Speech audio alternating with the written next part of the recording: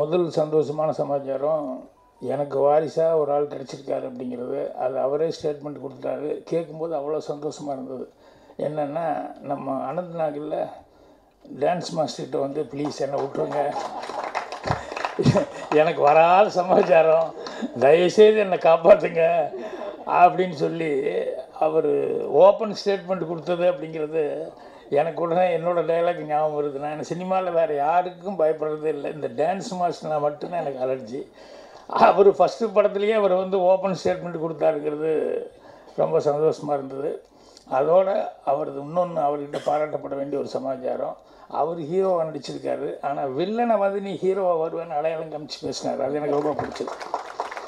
தன் கூட இது நடித்தவங்கள வந்து அவர் இல்லை, அவர் ஸ்மார்ட்டாக இருக்கார், அவர் நல்லா வருவார், எனக்கு நம்பிக்கை இருக்குது அப்படின்னு சொல்லி அவர் ஓப்பனாக அது வந்து மனசு இருக்கிறது அப்படியே பேசினார்.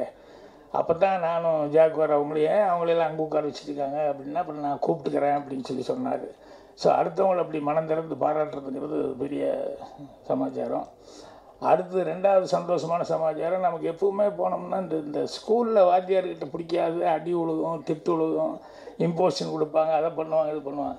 அதனால் இந்த வாத்தியார் டீச்சர் முன்னாலெல்லாம் இப்படி கையை கட்டிட்டு நிற்கிறதுக்கு மனசுக்கு ரொம்ப கஷ்டமாக இருக்குது. அதுவும் பொண்ணுங்கள்லாம் இருக்கிற கோ எஜுகேஷனில் வந்து அப்படி கையை கட்டிட்டு தப்பு பண்ணி நிற்கிறது அவ்வளோ கஷ்டமாக இருக்கும். இன்றைக்கி ஒரு டீச்சர் நம்ம முன்னால் இப்படி கையை கட்டிட்டு இருந்தாங்க, ரொம்ப நேரம் இருந்தாங்க. அது ரொம்ப சந்தோஷமாக இருந்தது. அவன் நிற்கும்போது நமக்கு ஒரு யானைக்கு ஒரு காலம் வந்தால் பூனைக்கு ஒரு காலம் வந்துங்கிற மாதிரி இன்றைக்கி வந்து மாட்டிக்கிட்டாங்க அப்படின்னு சொல்லிட்டு அது ஒரு சந்தோஷமாக இருந்தது. அடுத்ததாக நன்றி சொல்லணும். என்ன அப்படின்னா, கஷ்டத்தில் அடுத்தவங்களுக்கு கை கொடுக்குறதுங்கிறது பெரிய விஷயம். அது அவங்க வந்து சொல்லி ராஜேந்திரனா அவர் ஒன்று, மோகன் ரைட்டரா, இவங்கெல்லாம் வந்து அவங்களுடைய சஃபரிங்கில் வந்து கஷ்டமான நேரத்தில் வந்து கரெக்டாக கை கொடுத்தாங்க அப்படிங்கிறத வந்து கரெக்டாக நினைவுபடுத்தி பேசினாங்க. அது அந்த மாதிரி ஒருத்தர் சிரமத்தில் இருக்கிறாங்க அப்படிங்கும்போது நம்மக்கிட்ட என்ன உதவி எதிர்பார்க்குறாங்களோ அதை வந்து சின்சியராக செய்யணும் அப்படிங்கிறது வந்து பெரிய விஷயம். அதை அவங்க 2 பேரும் செஞ்சாங்க. அவங்களுக்கு நான் நன்றி சொல்லிடுறேன். மற்றபடி இப்போ ஸ்பீச் ஆரம்பிக்கணும்னா, மேடையில் இருக்கிறவங்க எல்லாருமே சக நடிகர்கள், சக டைரக்டர்கள், அவங்க உங்களுக்கு மீடியா நண்பர்கள் எல்லாத்துக்குமே என்னுடைய பணிவான வணக்கத்தை வந்து முதல்ல தெரிவிச்சுக்கிறேன். டீச்சர் கையை கட்டி நின்னாங்கன்னு சொல்லி சொன்னேன். ஆனால் அந்த டீச்சர் அவங்க பேசும்போது எனக்கு நிறைய விஷயங்களை வந்து பழசெல்லாம் ஞாபகப்படுத்திகிட்டே இருந்தாங்க. என்ன அப்படின்னா, அவங்ககிட்ட எனக்கு ரொம்ப பிடிச்ச சமாச்சாரம், வந்தாங்க, ஏமாற்றப்பட்டாங்க, ஏமாந்துட்டு பணம் செலவு பண்ணாங்க, நஷ்டமாயிருச்சு. இத்தனையும் ஆனதுக்கப்புறம் கூட ஒரு வைராக்கியமாக நின்னாங்க பாரு. இல்லை, நான் முடிச்சுட்டு தான் நான் போவேன், இந்த படத்தில் என்ன கணக்கு கஷ்டம் வந்தாலும் எவ்வளோ கஷ்டம் வந்தாலும் பரவாயில்ல, 1 கோடி ரூபா நஷ்டமானாலும் பரவாயில்ல, ஒரு சினிமாவை நான் கண்டிப்பாக முடிச்சுட்டு தான் நான் வெளியே வருவேன் அப்படின்னு சொல்லி வைராக்கியமாக இருந்தாங்க பாரு. அது எனக்கு ரொம்ப பிடிச்ச சமாச்சாரம். ஸோ பெண்கள்கிட்ட எப்பவுமே அந்த வைராக்கியம் அப்படிங்கிறது வந்து அவங்ககிட்ட ரொம்ப அதிகம். அது நான் சின்ன வயசுலேருந்து பார்த்துருக்கேன். எங்கள் மதர் அவங்க இவ்வளோ அவங்களுடைய ஸ்ட்ரகிளிங் எல்லாம் பார்க்கும்போது எனக்கு எங்கள் அம்மா வந்து சின்ன வயசில் 8th ஸ்டாண்டர்ட் அது மாதிரி படிக்கும்போதே கல்யாணம் பண்ணி வச்சுட்டாங்க, ஃபோர்ஸ் பண்ணி. கிராமத்துலேருந்து அப்படி கூப்பிட்டு வந்து கோயம்புத்தூருக்கு வந்துட்டாங்க. அப்போ குழந்தையும் பிறந்துருச்சு. 8th ஸ்டாண்டர்டு படிச்சுட்டு இருக்கும்போது குழந்தைக்கு வந்து மத்தியான நேரத்தில் ஸ்கூல்லேருந்து வந்து கடலையோ அது அவ்வளோதான் கிடைக்கும் சாப்பிட்றதுக்கு. அந்த மாதிரி ஏதோ ஒன்று சாப்பிட்டு குழந்தைக்கு பால் கொடுத்துட்டு மறுபடியும் ஸ்கூலுக்கு போயிட்டு இருப்பாங்க. அப்போ அந்த நேரத்தில் எங்கள் அம்மா வந்து டபுள் ப்ரமோஷன் வாங்கியிருந்தாங்க படிப்பில். ஏன்னா அவங்களுக்கு படிக்கிறதுல அவ்வளோ ஆசையாக இருந்தது. அதனால் கஷ்டப்பட்டு படித்து டபுள் ப்ரமோஷன் வாங்கினாங்க. அந்த டபுள் ப்ரமோஷன் வாங்குறப்போ வந்து ஒரு தடவை ஸ்கூலுக்கு வந்து சீஃப் கெஸ்ட்டு வந்து ஒரு ஃபாரின் லேடி, ஒரு டாக்டர்மா, ஒரு ஃபாரின்லேருந்து ஒரு டாக்டர் லேடி வந்தாங்க. அவங்க ஏதோ வந்தப்போ அந்த ஸ்கூலில் சீஃப் கெஸ்ட்டாக வந்தப்போ இந்த மாதிரி டபுள் ப்ரமோஷன் வாங்கியிருக்காங்க அப்படின்னு சொல்லி சொன்னோடனே அந்த பொண்ணை பார்த்து ரொம்ப அப்ரிஷியேட் பண்ணி அந்த எங்கள் அம்மா கிட்ட வந்து, அமராவதி, ஃப்யூச்சரில் ஏதாவது யூ நீட் எனி ஹெல்ப் அப்படின்னு சொல்லிட்டு எனக்கு எப்போ வேணாலும் எந்த ஹெல்ப் வேணாலும் என்கிட்ட நீ கேட்கலாமா அப்படின்னு சொல்லிட்டு நான் செய்யறதுக்கு ரெடியாக இருக்கிறேன். ஏன்னா பார்க்கும்போது பார்த்தா கொஞ்சம் ஏழை பொண்ணு மாதிரி இருக்குது அப்படின்னு சொல்லிட்டு அவங்க வந்து அவங்க ஏதோ கார்டு அவங்க இதெல்லாம் கொடுத்து நம்பர் ஏதோ கொடுத்துட்டு போயிருக்காங்க. அப்போ எங்கள் வீட்டில் எங்கள் அம்மா படிக்கிறதுக்கு அந்தளவுக்கு வசதி இல்லை. அப்புறம் சரி நிறுத்திடலாமா, குழந்தையும் பிறந்தாச்சு நிறுத்திடலாமா அப்படிங்கிற லெவலில் ப்ராப்ளம் இருந்துகிட்டு இருக்கும்போது எங்கள் அம்மாவுக்கு எப்படியாவது படிச்சுட்டு ஆகணும் அப்படின்ட்டு எங்கள் அப்பா கொஞ்சம் கரெக்ட் இல்லை. அதனால தான் எங்கள் அம்மாவுக்கு ப்ராப்ளம். அதனால் எப்படியாவது படிக்கணுன்னா அவங்க அப்பா ஒரு விதத்தில் இடைஞ்சலாக இருக்கார். அவர் வந்து உட்காந்துக்கிட்டு இல்லை நீ வந்தாகணும் கிராமத்துக்குங்கிற அளவுக்கு பிரச்சனைலாம் நடந்துட்டுது. அப்போ எங்கள் அம்மா வந்து எங்கள் மாமாவோட ஷர்ட்டு அந்த ஸ்லாக் ஷர்ட்டு வாங்கி அதை போட்டுக்கிட்டு எங்கள் மாமாவோட வேஸ்ட் எடுத்து கட்டிட்டு ஒரு தலைக்கு ஒரு உருபாலை கட்டிட்டு எங்கள் அம்மா நேராக இங்கேருந்து ஈரோட்டுக்கு வந்து பஸ் ஏற்றிவிட சொல்லி எங்கள் தாத்தா பாட்டிகிட்ட சொல்லி, நான் அந்த ஃபாரின் லேடி அங்கே தான் இருக்காங்க, ஈரோட்டில் அந்த கோசாஸ்பத்திரியில் வேலை பார்த்துருக்காங்க, நான் அங்கே போய் ஹெல்ப் கேட்டு நான் எப்படியா படிச்சுக்கிறேன் அப்படின்னு சொல்லி கேட்ட உடனே வீட்டில் சரின்னு அனுப்பிச்சி விட்டாங்க. வேறு யாருக்கும் தெரியாமல் எங்கள் அம்மா அந்த ஈரோடு ஹாஸ்பிட்டலுக்கு வந்து அப்புறம் அந்த லேடிக்கிட்ட டாக்டர் அம்மாக்கிட்ட கேட்டு, இந்த மாதிரி நான் படிக்கணும், எனக்கு என்ன பண்ணுன்னு தெரியல அப்படின்னு சொல்லும்போது, சரி இப்போ நீ படிக்கிறதுங்கிறது வந்து இப்போ நீ படித்த வேலைக்கு வந்து உனக்கு நான் கவர்மெண்ட்டில் வேறு மாதிரி ஒரு இது சொல்கிறேன், அந்த மாதிரி கேளு அப்படின்னாங்க. என்ன அப்படின்னு சொன்னால் எக்ஸ்டெண்ட் அந்த மாதிரி ஏதோ படிச்சுருந்ததுனால எங்கள் அம்மா வந்து கவர்மெண்ட்டில் மிட்வைஃப்னு ஒரு கோர்ஸ் இருக்குது. அதுவும் இந்த பிரசவ தாய் சேய் நடவடிக்கை பிரசவ இது தான் பார்க்குறது, அந்த மாதிரி ஒரு இது மிட்வைஃப்னு அந்த காலத்தில் இருந்தது.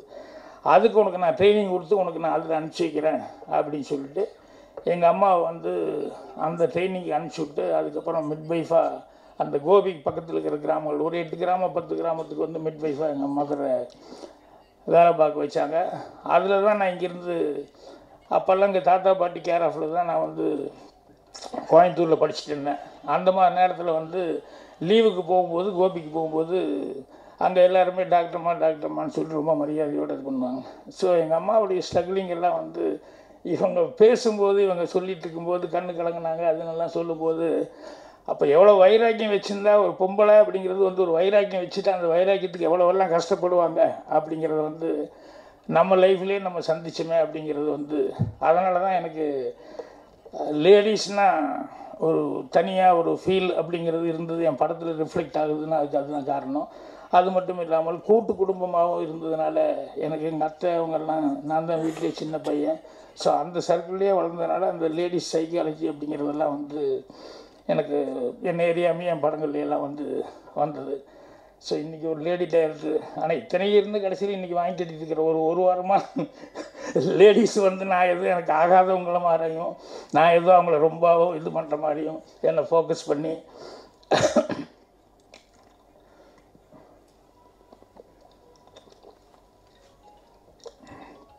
ஸோ இவங்க ஒரு லேடியாக வந்து ஒரு இதுக்குள்ளே வந்தது அப்படிங்கிறது வந்து எவ்வளவோ அவளுக்கு வசதி இருக்குது எல்லாம் இருக்குது இருந்தால் கூட இதுக்குள்ளே வந்துட்டாங்க. வந்ததுக்கப்புறம் ஏமாற்றப்பட்டதுக்கப்புறம் கூட வைராக்கியமாக நின்று அதை செய்யணும் அப்படின்னு சொல்லிட்டு அவங்க ஒரு இது எடுத்துக்கிட்டு அந்த கஷ்டத்தை அனுபவிச்சுக்கிட்டு செஞ்சுருக்காங்க. அப்படிங்கும்போது இது சினிமாவில் வந்து முதல்ல ஒரு லேடியாக சினிமா எடுக்க வந்ததுக்கு நம்ம வந்து பாராட்டணும். ஒரு ப்ரொடியூசராக வந்திருக்காங்கிறது. அடுத்தது வந்து டைரக்டராக எல்லாருமே வந்து கற்றுக்கிட்டது தான். அதனால் யாருமே வந்து எல்லாம் முழுசாக கற்றுக்கிட்டு வந்தாங்கன்னு சொல்ல முடியாது. ஏன்னா இப்போல்லாம் வந்து முன்னால் மாதிரி வந்து அசிஸ்டண்ட்டாக இருந்து தான் கற்றுக்கணும் அப்படிங்கிறது இல்லை. ஏன்னா நிறைய சினிமாக்கள் வருது. அதுக்கப்புறம் எங்கே பார்த்தாலும் எல்லாமே ஓப்பனாக நடக்கிறதுனால வந்து எல்லாருமே கல்யாண வீட்டிலேருந்து வீடியோ எடுத்து அவங்களே எடிட்டிங்னா என்னங்கிறது, டெலிஃபோன்லேயே எப்படி எடுக்கிறது அப்படிங்கிறது, டெலிஃபோன்லேயே எப்படி எடிட் பண்ணுறது அப்படிங்கிறது, வேறு மாதிரி படங்கள்லாம் எடுத்து எடிட் பண்ணுறது, இப்படி எல்லாமே ஏகப்பட்டது வந்துடுச்சு. அதனால் டெக்னிக்கெல்லாம் வந்து யாரும் சொல்லிக் கொடுக்கணுங்கிற அவசியம் இல்லை. இப்போ நம்ம கொஞ்சம் கரெக்டாக அப்சர்வ் பண்ணாலே வந்து கற்றுக்கலாம். அதனால் அவங்க வந்து எனக்கு தெரியாமல் இறங்கிட்டாங்கிறதில்ல, இறங்கி தான் எதுவும் கற்றுக்க முடியும். நீச்சலுக்கு அப்புறம் இறங்கி தான் ஆகணும். உள்ள நீச்சல் தெரியாது, நீங்கள் தண்ணிக்குள்ளே இறங்காமல் எப்படி நீச்சல் கற்றுக்க முடியும்? அதனால் வந்து நீங்கள் எப்படியோ ஸ்ட்ரகிள் பண்ணிட்டீங்க. படம் பார்க்கும்போது அன்றைக்கி சொல்லிகிட்டே தான் வந்தாங்க, எதுவும் திட்டாதீங்கன்ட்டு அப்படின்னா. ஏன்னா எனக்கு டைரெக்ஷன் தெரியாமல் வந்துட்டீங்க. எத்தனை பேர்த்துக்கு டைரெக்ஷன் தெரியும்னு முதல்ல நினச்சிட்டுக்கிறீங்க நீங்கள் சினிமாவில்? எல்லோரும் தெரியுங்கிற மாதிரி காலத்தை ஓட்டிக்கிட்டு இருக்கா. அதுதான் நம்ம போன தடவை கூட இங்கே பேசும்போது சொன்னேன், எங்கிட்ட எங்கள் ஊரில் எங்கள் ஒரு ஆள் வந்து கேட்டார் அப்படின்னு சொல்லிட்டு, ஏன் பாக்கியா அங்கே கதையெல்லாம் எழுதிட்டு தானே சினிமா எடுக்கிறீங்கன்னு. ஏன்னா பார்த்தா அப்படி தெரியலையாப்பா, வந்து அங்கங்கே அப்படியே பேசிட்டு எடுக்கிறீங்களாப்பா, அந்த மாதிரி தான்ப்பா இருக்குது அப்படிங்கிறான். அந்த மாதிரி இன்றைக்கி சினிமாங்கிறது வந்து நிறைய பேர்த்துக்கு தெரியல. இதுலேயும் நடிக்க போகும்போது ரொம்ப கஷ்டமாக இருக்கும். நடிக்க போகும்போது நம்ம யாரையும் குறை சொல்கிறதுக்காக இல்லை, அவங்க புதுசாக வந்து டைரக்ஷன் பண்ண வந்துட்டாங்க இல்லையா, அதனால் நம்ம லுக்கு கேட்கும்போது அவன் மெல்ல அசிஸ்டண்ட்டை பார்த்து கேமராமேன் அவன் போய் கேமராமேன் லுக்கு கேட்குறாங்க. அப்புறம் கேமராமேன் வந்து இங்கே பாரு. அப்புறம் அவருக்கே இன்னும் கொஞ்சம் தகராறாச்சுன்னு வைங்க, சார் லென்ஸில் அப்படி பார்த்துக்குவோம் சார். ஐயோ என்னையாது அப்படின்ட்டு ரொம்ப கஷ்டமாக இருக்கும். ஏன்னா நமக்கெல்லாம் சொல்லிக் கொடுக்கும்போது அப்படி சொல்லிக் கொடுத்து ஏன் லெஃப்ட்டில் பார்க்கணும், எதுக்கு ரைட்டில் பார்க்கணும், என்ன எதுன்னு சொல்லிட்டு அந்த டெக்னிக்கெலாம் அப்போ தான் சினிமா பார்க்கும்போது நல்லா இருக்கும் அப்படின்றலாம் நம்ம பழகிட்டு, அப்புறம் திடீர்னு லென்ஸில் பார்த்துக்கோங்க, அவரையும் லென்ஸில் தான் பார்த்து சொல்லிட்டேன் அப்படின்ட்டான். ஸோ இது எங்கே போய் சொல்கிறது? நம்ம இவங்க என்னமோ எனக்கு தெரியல அப்படின்ட்டு இருக்காங்க. ஸோ நிறைய பேர் இருக்கிறவங்களே இந்த மாதிரி தான் இருந்துகிட்ருக்காங்க. அதனால் நீ தைரியமாக கற்றுக்கலாம், அது ஒன்றும் பெரிய கஷ்டமான வேலையே இல்லை. அப்புறம் இப்போ எடுத்த சப்ஜெக்ட்டு இந்த என்ன திருவாளர் பஞ்சாங்கம்னு பேர் வச்சுருக்காங்களே, இவங்க முதல்ல கட்டமெல்லாம் பார்க்காம வந்துட்டாங்கன்னு நினைக்கிறேன். இல்லைன்னா ஒரு ஆள்கிட்ட போய் ஏமாந்துருப்பாங்களே, அந்த ஏமாந்த அனுபவம் தான் மறுபடியும் வந்து இதுக்கு பேர் அதனால தான் அப்படி வச்சிங்களோ திருவாளர் பஞ்சாங்கம்னு. ஏன்னா இந்த ஜோசியங்கிற டாபிக் எடுத்துட்டாலே அது ரொம்ப அவர் ரொம்ப நம்பிக்கையோடு சொல்லிட்டு போனார். யார் கணேஷா ரொம்ப நம்பிக்கையோடு வர நான் பஞ்சாங்கத்தெல்லாம் நம்புறேன் அப்படின்னு சொல்லிட்டு. ஜோசியத்தை வந்து அந்த காலத்துலேருந்து ஜோசியத்தை காலையில் கூட செக் பண்ணிட்டேன். ஏன்னா ஒரு ராஜாவோட பையனை வந்து இளைய பையன் இருக்கான், மூத்த பையன் இருக்கான். மூத்த பையன் இருக்கும்போது இல்லை இளைய பையன் தான் அரசாட்டுக்கு வருவான், அவன் தான் பதவிக்கு வருவான் அப்படின்னு சொன்னோன்னே இளைய பையன் கோவிச்சிட்டான். என்ன நீ இவ்வளோ பெரிய ஜோசியாக இருந்த என்னையா அப்படின்னு சொல்லிட்டு, அண்ணன் இருக்கும்போது என் தம்பி எப்படி என்ன நீ சொன்ன அப்படின்னு சொல்லிட்டு, எனக்கு இந்த இதே வேண்டாம் அப்படின்னு சொல்லி போட்டு நான் போய் சாமியாரை போகிறேன், சன்னியாசம் போகிறேன் அப்படின்னு சொல்லிட்டு போன ஆள் தான் இளங்கோடிகள். ஸோ அதை செக் பண்ணிக்கிட்டேன். ஆனால் ஜோசியத்தையே பொய்யாக்கிறேன்னு சொல்லிட்டு அப்படி போனது.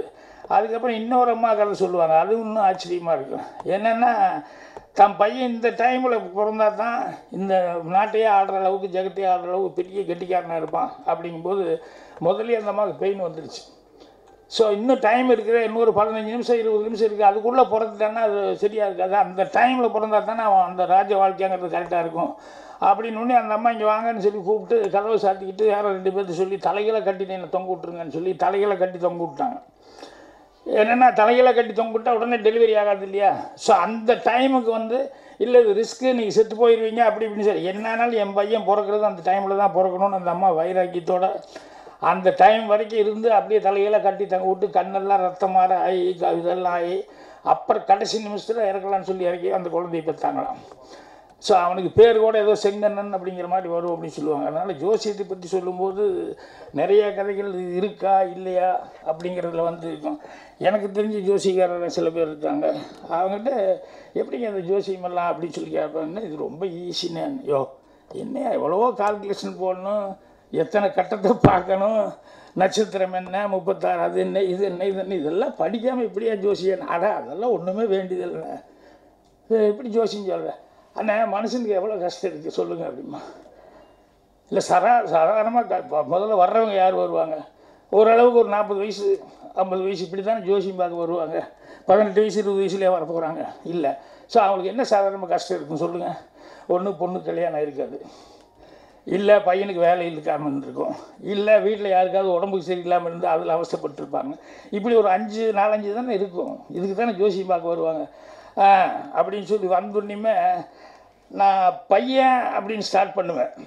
அப்படி ஜாதகத்தை பார்த்து ஆமாங்க ரொம்ப நாளாக வேலை இல்லாமல் இருந்துட்டுருக்காங்க, வர வர வர வர அப்படின்னு சொல்லிட்டு அப்புறம் அங்கேருந்து லீட் பண்ணேன். இல்லைன்னா பொண்ணு அப்படின்னு எப்போங்க கல்யாணம் நடக்கும் அப்படின்னு ஆரம்பிப்பேன். வருது அதுக்கு தானே வந்துட்டுருக்கிறேன், அதுதானே பார்த்துக்கிட்டு இருக்கேன் அப்படின்னு சொல்லிட்டு இது ஏன் தள்ளி போகுதுன்னா அப்படின்னு அங்கேருந்து இப்படி லீட் எடுத்துக்குவேன். இப்படி ஜோசி சொல்கிறவங்க வந்து அவன் இருக்கிறதே 4-5 கஷ்டம்தான், இந்த 4-5 கஷ்டத்துக்கு தகுந்த மாதிரி தான் நாங்கள் ஸ்டார்ட் பண்ணிடுவோம் அப்படின்னு சொல்லிட்டு ஜோசியம் சொல்கிறவங்க அப்படி நிறைய பேர் இருக்காங்க. நானே இந்த ஜோசியத்தை வச்சுட்டு எங்கள் வீட்டில் ரொம்ப அடிக்ட்டு, எங்கள் தாத்தா பாட்டி அவங்கெல்லாம். அதனால் என்னென்னா எங்கேயாவது ரோட்டில் ஜோசிகாரம் போனான்னா உடனே கூப்பிட்ருவாங்க. கூப்பிட்டு அவனுக்கு காசு கொடுத்து ஏதாவது சொல்லுன்னு சொல்லிட்டு இது என்ன அது என்னன்னு கேட்பாங்க. அப்போ எங்ககிட்ட ஒரு தடவை சினிமாவுக்கு போகிறது செலவு காசு இல்லை. அப்படியே பார்த்த ரோட்டில் ஒரு ஜோசிகார மாட்டினான், இங்கே வாயா அப்படின்னு சொல்லி சொன்னேன். அவனுக்கு எங்கள் வீட்டு நிலவரமெல்லாம் சொல்லி கொடுத்தேன். ஒரு அண்டர்ஸ்டாண்டிங் அவங்ககிட்ட ஒரு எக்ரிமெண்ட் போட்டுக்கிட்டேன், உனக்கு எவ்வளவு எனக்கு எவ்வளவு அப்படின்ட்டு என் வீட்டு சமாச்சாரத்தெல்லாம் சொல்லி அப்புறம் நானே வீட்டில் போய் உங்கள் பாட்டி எங்கள் அம்மாக்கிட்ட பிரமாதமான ஜோசிக்காரன்னு சொல்கிறாங்க, ஊருக்குள்ளே எல்லோரும் பேசிக்கிறாங்க. அப்படியா ஆமாம் வந்திருக்காரு அப்படின்னு சொல்லி அவனை உட்கார வச்சுட்டு போயிட்டேன். இவன் காசு வாங்கிட்டு வீட்டிலேருந்து இந்த வழியாக வருவானா அவன் அந்த வழியாக போக ஆரம்பிச்சிட்டான் காசு வாங்கிட்டு. அப்புறம் அவனை தேடி பிடிக்கிறதுங்கிறது பெரிய விஷயமா இருந்தது. இப்படி ஜோசியங்கிறதுல வந்து நம்புறது நம்பாமல் இருக்கிறது, நிஜமாக இருக்கிறது நிஜம் இல்லாமல் இருக்கிறது. நம்ம ஊரில் சினிமாவில் ஒன்று சொல்லி கேள்விப்பட்டேன். அதை கேட்டப்போ ரொம்ப ஷாக்காக இருந்தது. நல்ல நடிகர் ஒருத்தர், அவருக்கு ஏகப்பட்ட சினிமா புக் ஆகிருக்குது, பிரமாதமாக வந்து நடிச்சுக்கிட்டு இருக்காரு, ஏகப்பட்ட பேர் அட்வான்ஸ் கொடுத்துருக்காங்க. நம்ம சினிமாலேயே இருக்கிற ஒரு ஆள், கட்டமெல்லாம் நல்லா பார்க்குற ஆள். அவர் திடீர்னு போய் அவர்கிட்ட, உனக்கு இந்த 3 மாதம் அதுக்கப்புறம் உன் மேலே ரிஃப்ளெக்டர் விழுகாது, சன்லைட்டே படாதுடா அப்படின்ட்டான். ஷாக் ஆகிட்டான். என்னென்ன இத்தனை அட்வான்ஸ் வாங்கி வச்சுருக்கிறேன் நான், என்ன இப்படி சொல்லி போட்டானே அப்படின்னு சொல்லிட்டு உன்னை அடிக்கிற அளவுக்கு போய் எனக்கு கரெக்டாக அப்படி சொல்லுது, நான் என்ன பண்ணுறது, இருக்கிறதா நான் சொல்ல முடியும்னா. உண்மையிலேயே அடுத்தது 3ஆவது மாதம் 4ஆவது மாதம் 5ஆவது மாதம் அப்புறம் ஃபேட் அவுட் ஆகிற மாதிரி மார்க்கெட்டே போயிடுச்சுன்னு. இது எங்கிட்ட அடிக்கடி சொல்லுவாங்க. இப்படி ஒருத்தன் அறம்பாடின மாதிரி சொன்னான்னா அவனை கூப்பிட்டுக்காரு, நான் அறம்பாடலாம் பாடல, இருக்கிறது என்னவோ அதை தான் நான் பேசினேன், இது இப்படி தான் ஆகும் அப்படிங்கிற மாதிரி ஜாதகத்தில் வந்தது, அதை வச்சுக்கிட்டு நான் சொல்லிட்டேன் அப்படிமா. ஸோ சில நேரங்களில் ஜாதகங்கள்ங்கிறது வந்து கரெக்டாக வர்ற மாதிரி இருக்கும், சில நேரங்களில் வந்து ஏன்னா அது கணிக்கிறோமா அப்படிங்கிறது இருக்குல்ல, அது ரொம்ப முக்கியம். என்ன ஜோசித்து டோட்டலாக முடியாதுன்னு சொல்லிட முடியாது. ஒரே விஷயத்தை வந்து கணிக்கிற விதம் அப்படிங்கிறது இருக்கு, அதில் மிஸ் ஆகிடுச்சுன்னா கூட தப்பாகி போகும். ஏன்னா தண்ணி சேர்த்திட்டு இருப்பா ஒரு பொம்பளை, ஒரு 2 பேர் ரோட்டில் வந்துட்டுருக்கவங்க, அந்த அம்மா யாருமே இல்லைன்னு தனியாக தண்ணி சேர்ந்துட்டு இருந்தாங்க. திடீர்னு வந்து பின்னால் வந்து தண்ணி குடிக்கணும், ரொம்ப நேரமாக நடந்து வந்துட்டுருக்கனால வெயிலில், அம்மா அப்படின்னாங்க. பக்கத்தில் போய் அந்த அம்மா ஷாக் ஆகி சேர்ந்துட்டு இந்த குடத்தை விட்டுருச்சு. அது இந்த மண் கூட நேராக போய் டம்முன்னு தண்ணீர் விழுந்து மண் கூட உடஞ்சி போச்சு. என்னப்பா திடீர்னு இப்படி வந்து கூப்பிட்டீங்க, எனக்கு பயத்தில் நான் விட்டேன். அப்புறம் இவங்க சாரி சொல்லியிருக்காங்க, இல்லைம்மா தண்ணி குடிக்கிறதுக்காக கூப்பிட்டேனே, சரி கொஞ்சம் வேறு குடத்தை நான் சேர்ந்து இது பண்ணி தரேன்ட்டு வேறு குடத்தை சேர்ந்து தண்ணி ஊற்றும்போது, யார் பண்ணீங்கன்னா நாங்கள் வந்து ஜோசிகாரர் ஒரு பெரிய ஜோசிகார்கிட்ட 2 பேரும் வித்தை கற்றுக்கிட்டு இப்போ தான் வந்துக்கிட்டு இருக்கோம். ஐயோ அப்படியா, 2 பேருமே ஜோசியம் கற்றுக்கிட்டீங்களா? ஆமாண்ணே. எனக்கு ஒரு ஜோசியம் சொல்லுங்கள் என்னென்ன, என் புருஷன் விட்டு போய் ஒரு 7-8 வருஷம் ஆகிப்போச்சு, என் புருஷன் வருவானா வரமாட்டான்னு எனக்கு தெரியல, ஒரு 5-6 வருஷத்துக்கு மேலே ஆகிப்போச்சு, எனக்கு ஏதாவது சொல்லிட்டு போங்களேன் நல்ல ஜோசிகாரன்னு சொல்கிறீங்களேண்ணா. ஒன்று வருவாரா வரமாட்டாருன்னா, 2 பேரும் ஒரே நேரத்தில், ஒருத்தர் வந்துடுவாருன்னா ஒருத்தர் வரமாட்டார் அப்படின்னா. என்னையா 2 பேரும் ஒரே இடத்துல படிச்சிங்க, ஒருத்தர் வந்துடுவாருங்கன்னா ஒருத்தர் வரமாட்டேன்னு சொன்னீங்கன்னா எப்படின்னா, ஒருத்தர் இல்லை இன்றைக்கி வந்துடுவார், இன்றைக்கே வர்றாரு, சாயங்காலம் சாயங்காலத்துக்குள்ளே வந்துடுவார் அப்படின்னு. இப்போ இந்த அம்மாவுக்கு ஒரே ஷாக்கு, என்னடா இது அப்படின்னா, அவனுக்கு கூட படித்தவன் அவனுக்கு ஒரே ஷாக்கு, அவன் வரமாட்டேங்கிறேன் இவன் வந்துடுவான்னு சொல்கிறாங்களே.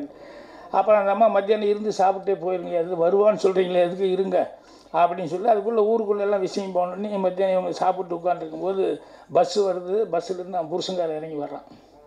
இப்போ எல்லாருக்குமே ஷாக்கு. அப்புறம் இந்த ஜோசிகாரனை ரொம்ப அப்ரிஷியேட் பண்ணி அப்புறம் சாப்பாடெல்லாம் சாப்பிட்டு புறப்பட்டான். இப்போ இந்த கூட போகும்போது அந்த அவன் ஃப்ரெண்டு கேட்குறான், எப்படிடா எனக்கு கட்டம் நான் கணிச்சேன் வராதுன்னு சொல்லி தான் எனக்கு கரெக்டாக தெரிஞ்சு, நம்ம கற்றுக்கிட்ட வித்தியில் உனக்கு மட்டும் வரும்னு எப்படி தெரிஞ்சு, நீ எதை வச்சு வராதுன்னு சொன்னேன். இல்லை நம்ம போய் அந்த அம்மான்னு சொல்லி கூப்பிட்டுன்னு டப்புன்னு கையிலேருந்து குடத்தை விட்டாங்க, நேராக குடம் போய் டம்முன்னு தண்ணிக்குள்ளே விழுந்தது, குடம் உடஞ்சி போச்சு. ஸோ கைவிட்டு போயாச்சு அப்படிங்கும்போது இனிமேல் புருஷன் வர்றதுக்கு சான்ஸ் இல்லை, அதனால் அது போயிடுச்சு அப்படின்னு சொல்லி வரமாட்டான்னு சொன்னேன். நீ எதை வச்சு சொன்ன? நானும் அதை வச்சு தான் சொன்னேன். என்னென்ன கைவிட்டு போனது மண் குடம், மண்ணோடு சேர்ந்துருச்சு, தண்ணியோடு சேர்ந்துருச்சு, அதனால் அவன் சேர்றதுக்கான வாய்ப்பு இருக்குது, இன்றைக்கி வந்துடுவான்னு நான் அதை வச்சு சொன்னேன். ஸோ ஒரே விஷயம் கணிக்கிறதுல வந்து இவன் என்ன கால்குலேஷன் பண்ணா அவன் என்ன கால்குலேஷன் பண்ணா அப்படிங்கிறது இருக்குது. ஸோ அந்த மாதிரி ஜோசியத்தில் வந்து தப்பு ரைட்டுங்கிறத வந்து கரெக்டாக சொல்லிட முடியாது. இப்போ ஒருத்தர் சொல்லும்போது கூட சொன்னார், ராக்கெட் அனுப்பும்போது கூட அதெல்லாம் கரெக்டாக பார்த்து பஞ்சாங்கம் பார்த்து, நான் போய் சேரலையே அந்த 99 இது போய் கிணறை தாண்டி திடீர்னு ஸ்ட்ரகிளிங் ஆகி போச்சுல்ல. அதனால் பொதுவாக ஜோசியம் அப்படிங்கிறதுங்கிறது வந்து நீங்கள் வாங்க சினிமாவுக்கு வாங்க, கண்டிப்பாக வருவீங்க, உங்களுக்கு யார் என்ன ஹெல்ப் பண்ணுறோமோ எல்லாமே பண்ணுறோம். ஆனால் இந்த கட்டத்தை நீங்கள் நம்பிட்டு வராதீங்க. என்னென்ன ஜோசியம் வந்து நல்லா இருக்குது அப்படின்னு நமக்கு சொல்லிட்டா இன்னும் புதுசாக உற்சாகம் வந்துடும், நமக்கு தைரியமாக இன்னும் நல்லா செய்யலாம் அப்படின்னு சொல்லிட்டு புது உற்சாகத்தோடு நல்லா செய்வோம். சரியில்லைன்னு சொல்லிட்டான்னு வச்சுக்கோங்க, எது எடுத்தாலும் சந்தேகம் வந்துடும். ஆஹா இது கை வைக்கலாமா வேண்டாமா, முதலே ஜோசிகார் இப்படி சொல்லியிருக்கானே, இது நமக்கு செட் ஆகாதா அப்படின்னு சொல்லிட்டு நம்ம இருக்கிற அந்த எனர்ஜி கூட அது கூட டவுட்டுக்கு வந்துச்சு. எப்பவுமே மனுஷனுக்கு சந்தேகம் மட்டும் வந்துட்டு அப்புறம் எல்லாமே தப்பாகி போகும். அதனால் அதை தெரிஞ்சிக்காமே நாளைக்கு என்னென்ன நடக்காமல் தெரியாமல் இருக்கிற வரைக்கும் தான் லைஃபே சந்தோஷமாக இருக்குது. தெரிஞ்சதுன்னா லைஃப்பில் என்ன சந்தோஷம் இருக்குது? அதான் சொல்லுவாங்க, ஸ்கிரிப்ட் வந்து நான் எல்லாம் ஸ்க்ரீன் ப்ளே அது இதுன்னு சொன்னேன். பெரிய கெட்டிக்காரன் ஸ்கிரிப்டில் கெட்டிக்காரங்கிறது கடவுள் தான். மனிதர்களை பூரா நம்மளை வந்து ஸ்கிரிப்ட் பண்ணிவிட்டு நாளைக்கு என்ன அப்படிங்கிறது நமக்கு தெரியாமல் இருக்கிறதுனால தான் நமக்கு சுவாரஸ்யமாக இருந்துட்டுருக்கு. அந்தளவுக்கு வந்து அன்றைக்கி ஒருத்தர் டைலாக் எழுதும்போது கூட என் கூட இருந்தவர் தான் ஒருத்தர், அவர் நல்லா எழுதியிருந்தார். ஏன்னா உலகமே நாடக மேடை அப்படிங்கிறாங்க, சரி எல்லாம் நடிகர்கள் நம்மெல்லாம் அப்படின்ட்டாங்க, பார்க்குறது யாருன்னு கேட்டான். என்னடா அப்படின்னு சொல்லி கேட்டால் அவனையே கேட்கும்போது அப்போ சொன்னான், கடவுள் தான் நம்மளையெல்லாம் பண்ணிவிட்டு நாடக மேடை நம்மளையெல்லாம் நடிக்க விட்டு கடவுள் தான் பார்த்துக்கிட்டு இருக்காரு அப்படின்ட்டு. அதனால் நம்ம பிறந்ததுக்கு என்ன அப்படிங்கிறது அதை மட்டும்தான் நம்ம பார்க்கணும். ஏன்னா எல்லாத்துக்குமே நம்ம எப்போ பிறந்தோன்னு தெரியும், ஆனால் ஏன் பிறந்தோங்கிறத நிறைய பேர் தெரியல. அதுதான் ஒரு இடைஞ்சல். அதே மாதிரி இப்போ இன்னைக்கு பேசும்போது கூட என்னென்ன இன்றைக்கி நாட்டில் இப்போ தெரியுமா 25 வயசுக்கு மேலே எவனுமே உயிரோடு இருக்கிறதுங்க, 75% செத்துடுறாங்க. என்ன எப்படி சொல்கிறீங்க? ஆமாங்க, 25 வயசுக்கு மேலே யாரும் உயிரோடு இருக்குது, 75% செத்து போயிடுறாங்க. அப்படின்னா என்னென்ன? ஆனால் ஒன்று, அவங்களெல்லாம் 75 வயசில் தான் புதைக்கிறாங்க, அதுதாங்க உண்மை. அப்படின்னு என்னென்னா வேஸ்ட்டில் கேஜியாக இருந்துட்டுருக்காங்க 25 வயசுக்கு மேலே அப்படிங்கிற மாதிரி சொல்லுது. ஸோ அதனால் கட்டம் அது இதுங்கிறதெல்லாம் வந்து நம்ம அதெல்லாம் பார்க்காம நம்ம கை நமக்கு உதவி அப்படிங்கிற மாதிரி நினச்சிக்கிட்டு அதை தான் நம்ம மெயினாக வச்சுக்கிட்டு பார்க்கணும். இப்போ ஒரு கேரக்டர் கூட பண்ணும்போது சொல்லியிருந்தேன், 2 பேர் போகும்போது குட் நைட்டு சொல்லிட்டு போகணுங்க. அப்போ ஒருத்தர் கூப்பிடுவாங்க வாடா அப்படின்னு. என்ன சொன்னேன்னு இல்லை, நாளைக்கு காலையில் பார்க்குறேன், அதனால் குட் நைட் சொன்னேன், பலாரம் விட்டான். இப்போ போய் படுத்தோன்னா காலையில் நீ எந்திரிப்பேன்னு உங்களுக்கு தெரியுமா? போய் தூங்குற, காலையில் எந்திரிக்கிறது உங்கள் கையிலேயே இருக்குது, இது உங்கள் கையில் இல்லையே இல்லை, அப்புறம் எப்படி குட் நைட்டு? ஒரு தூக்கு காட் நைட், இனிமேல் அப்படி சொல்லு அப்படிங்கிற மாதிரி சொல்லி. ஸோ இந்த மாதிரி ஜோசியம் அப்படிங்கிறதெல்லாம் வந்து நம்ம அதை வந்து அவசியம் பார்க்கணும் அப்படிங்கிறது அவசியம் இல்லை. அதனால் அடுத்த இது வந்து நீங்கள் இந்த சொன்னீங்களே ராஜேந்திரன், அவரை நம்புங்க, அப்புறம் மோகனுக்காரு அவரை நம்புங்க. ஆச்சா, இந்த மாதிரி நடிகர்கள் உங்களுக்கெல்லாம் ஹெல்ப் பண்ணாங்களே இவங்க நம்புங்க. அதனால் சினிமாவில் வந்து ஏன்னா நீங்கள் இத்தனை பேர்த்த எப்போ சினிமாவில் வந்து ஒரு நல்ல ப்ரொடியூசர் ரொம்ப தேவை. ஸோ இவ்வளோ பேர்த்துக்கு சாப்பாடு போடுற அளவுக்கு, இவ்வளோ பேர்த்துக்கு வேலை கொடுக்குற அளவுக்கு ஒரு ப்ரொடியூசர் கிடைக்கிறாருங்கிறது வந்து இண்டஸ்ட்ரிக்கு ஒரு பெரிய ப்ளஸ் பாயிண்ட்டு. அதனால் கண்டிப்பாக வந்து அந்த உங்களுடைய அந்த நல்ல எண்ணத்துக்கு உங்களுக்கு கண்டிப்பாக ஒரு லாங் ஸ்டாண்டிங்காக இங்கே ஒரு இடம் கிடைக்கும். வேலைங்கிறது போக போக கற்றுக்கலாம். அதனால் அட்வான்ஸ் வாழ்த்துக்கள் தெரிவிச்சுக்கிறேன். வெற்றியாளர் சந்திப்போம். நன்றி, வணக்கம். பிரசாத் ஸ்டுடியோவில் எப்போவுமே ஒவ்வொரு நிகழ்ச்சிக்கு வரும்போதும் ஒவ்வொரு விதமான அனுபவம் இருக்கும். ஏன்னா நான் வரக்கூடிய படங்கள் எல்லாமே புது தயாரிப்பாளர், புது இயக்குனர், அந்த மாதிரியான பட விழாக்களுக்கு வரும்போது ஒரு மன நிறைவு இருக்கும். இன்றைக்கி ஒரு ஆஃப் டே எங்கள் வாழ்க்கையில் ஒரு நேரத்தை நம்ம ஒரு இடத்த கொடுக்கும்போது, இந்த மாதிரி ஒரு கஷ்டப்பட்டு ஒரு தயாரிப்பாளர் போராடி ஒரு இயக்குனராகவும் போராடி இங்கே வந்து நிற்கும்போது, வாழ்க்கையில் திரும்ப பெற முடியாது நம்முடைய நேரம். அதை ஒரு இடத்துல கொடுக்கும்போது ஒரு மன நிறைவும் ஒரு சந்தோஷமும் இருக்குது.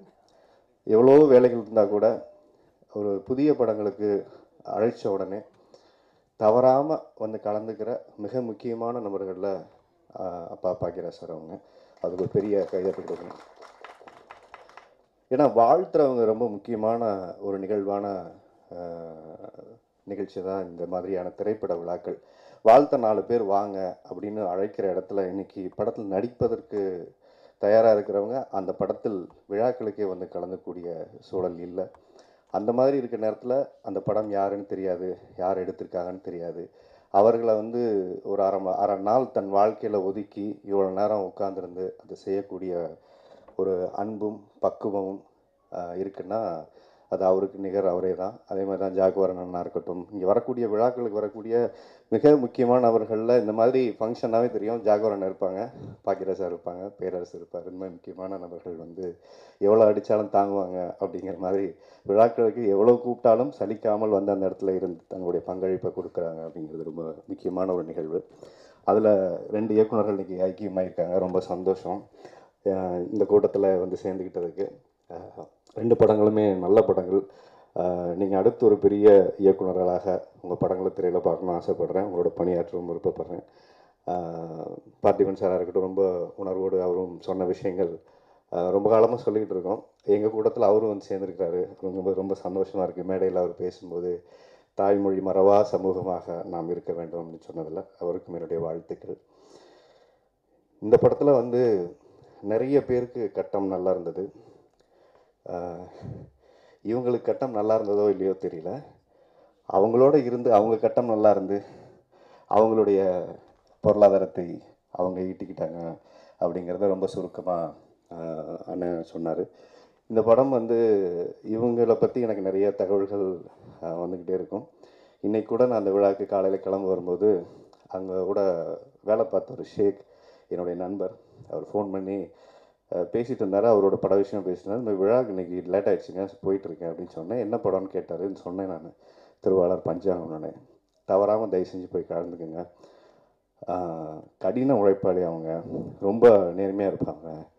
யார் ஏமாத்தினாலும் பரவாயில்ல, நம்மக்கிட்ட இருக்குது, அதனால் நம்மளை ஏமாத்துகிற அளவுக்கான சக்தி ஆண்டவன் எனக்கு கொடுத்துருக்கான். அவங்களுடைய பொருளாதாரத்தை ஏதோ ஒரு வகையில் நான் வந்து ஒரு வேளை சாப்பாடோ இல்லை ஒரு மாத சம்பளமாக கொடுக்குற தகுதியை ஆண்டவன் எனக்கு கொடுத்துருக்கான்னு எப்போவுமே சொல்லக்கூடிய ஒரு பெண்மணி. அவங்கள ஏமாற்றிட்டோன்னு எப்போவுமே அவங்க நினைக்க மாட்டாங்க.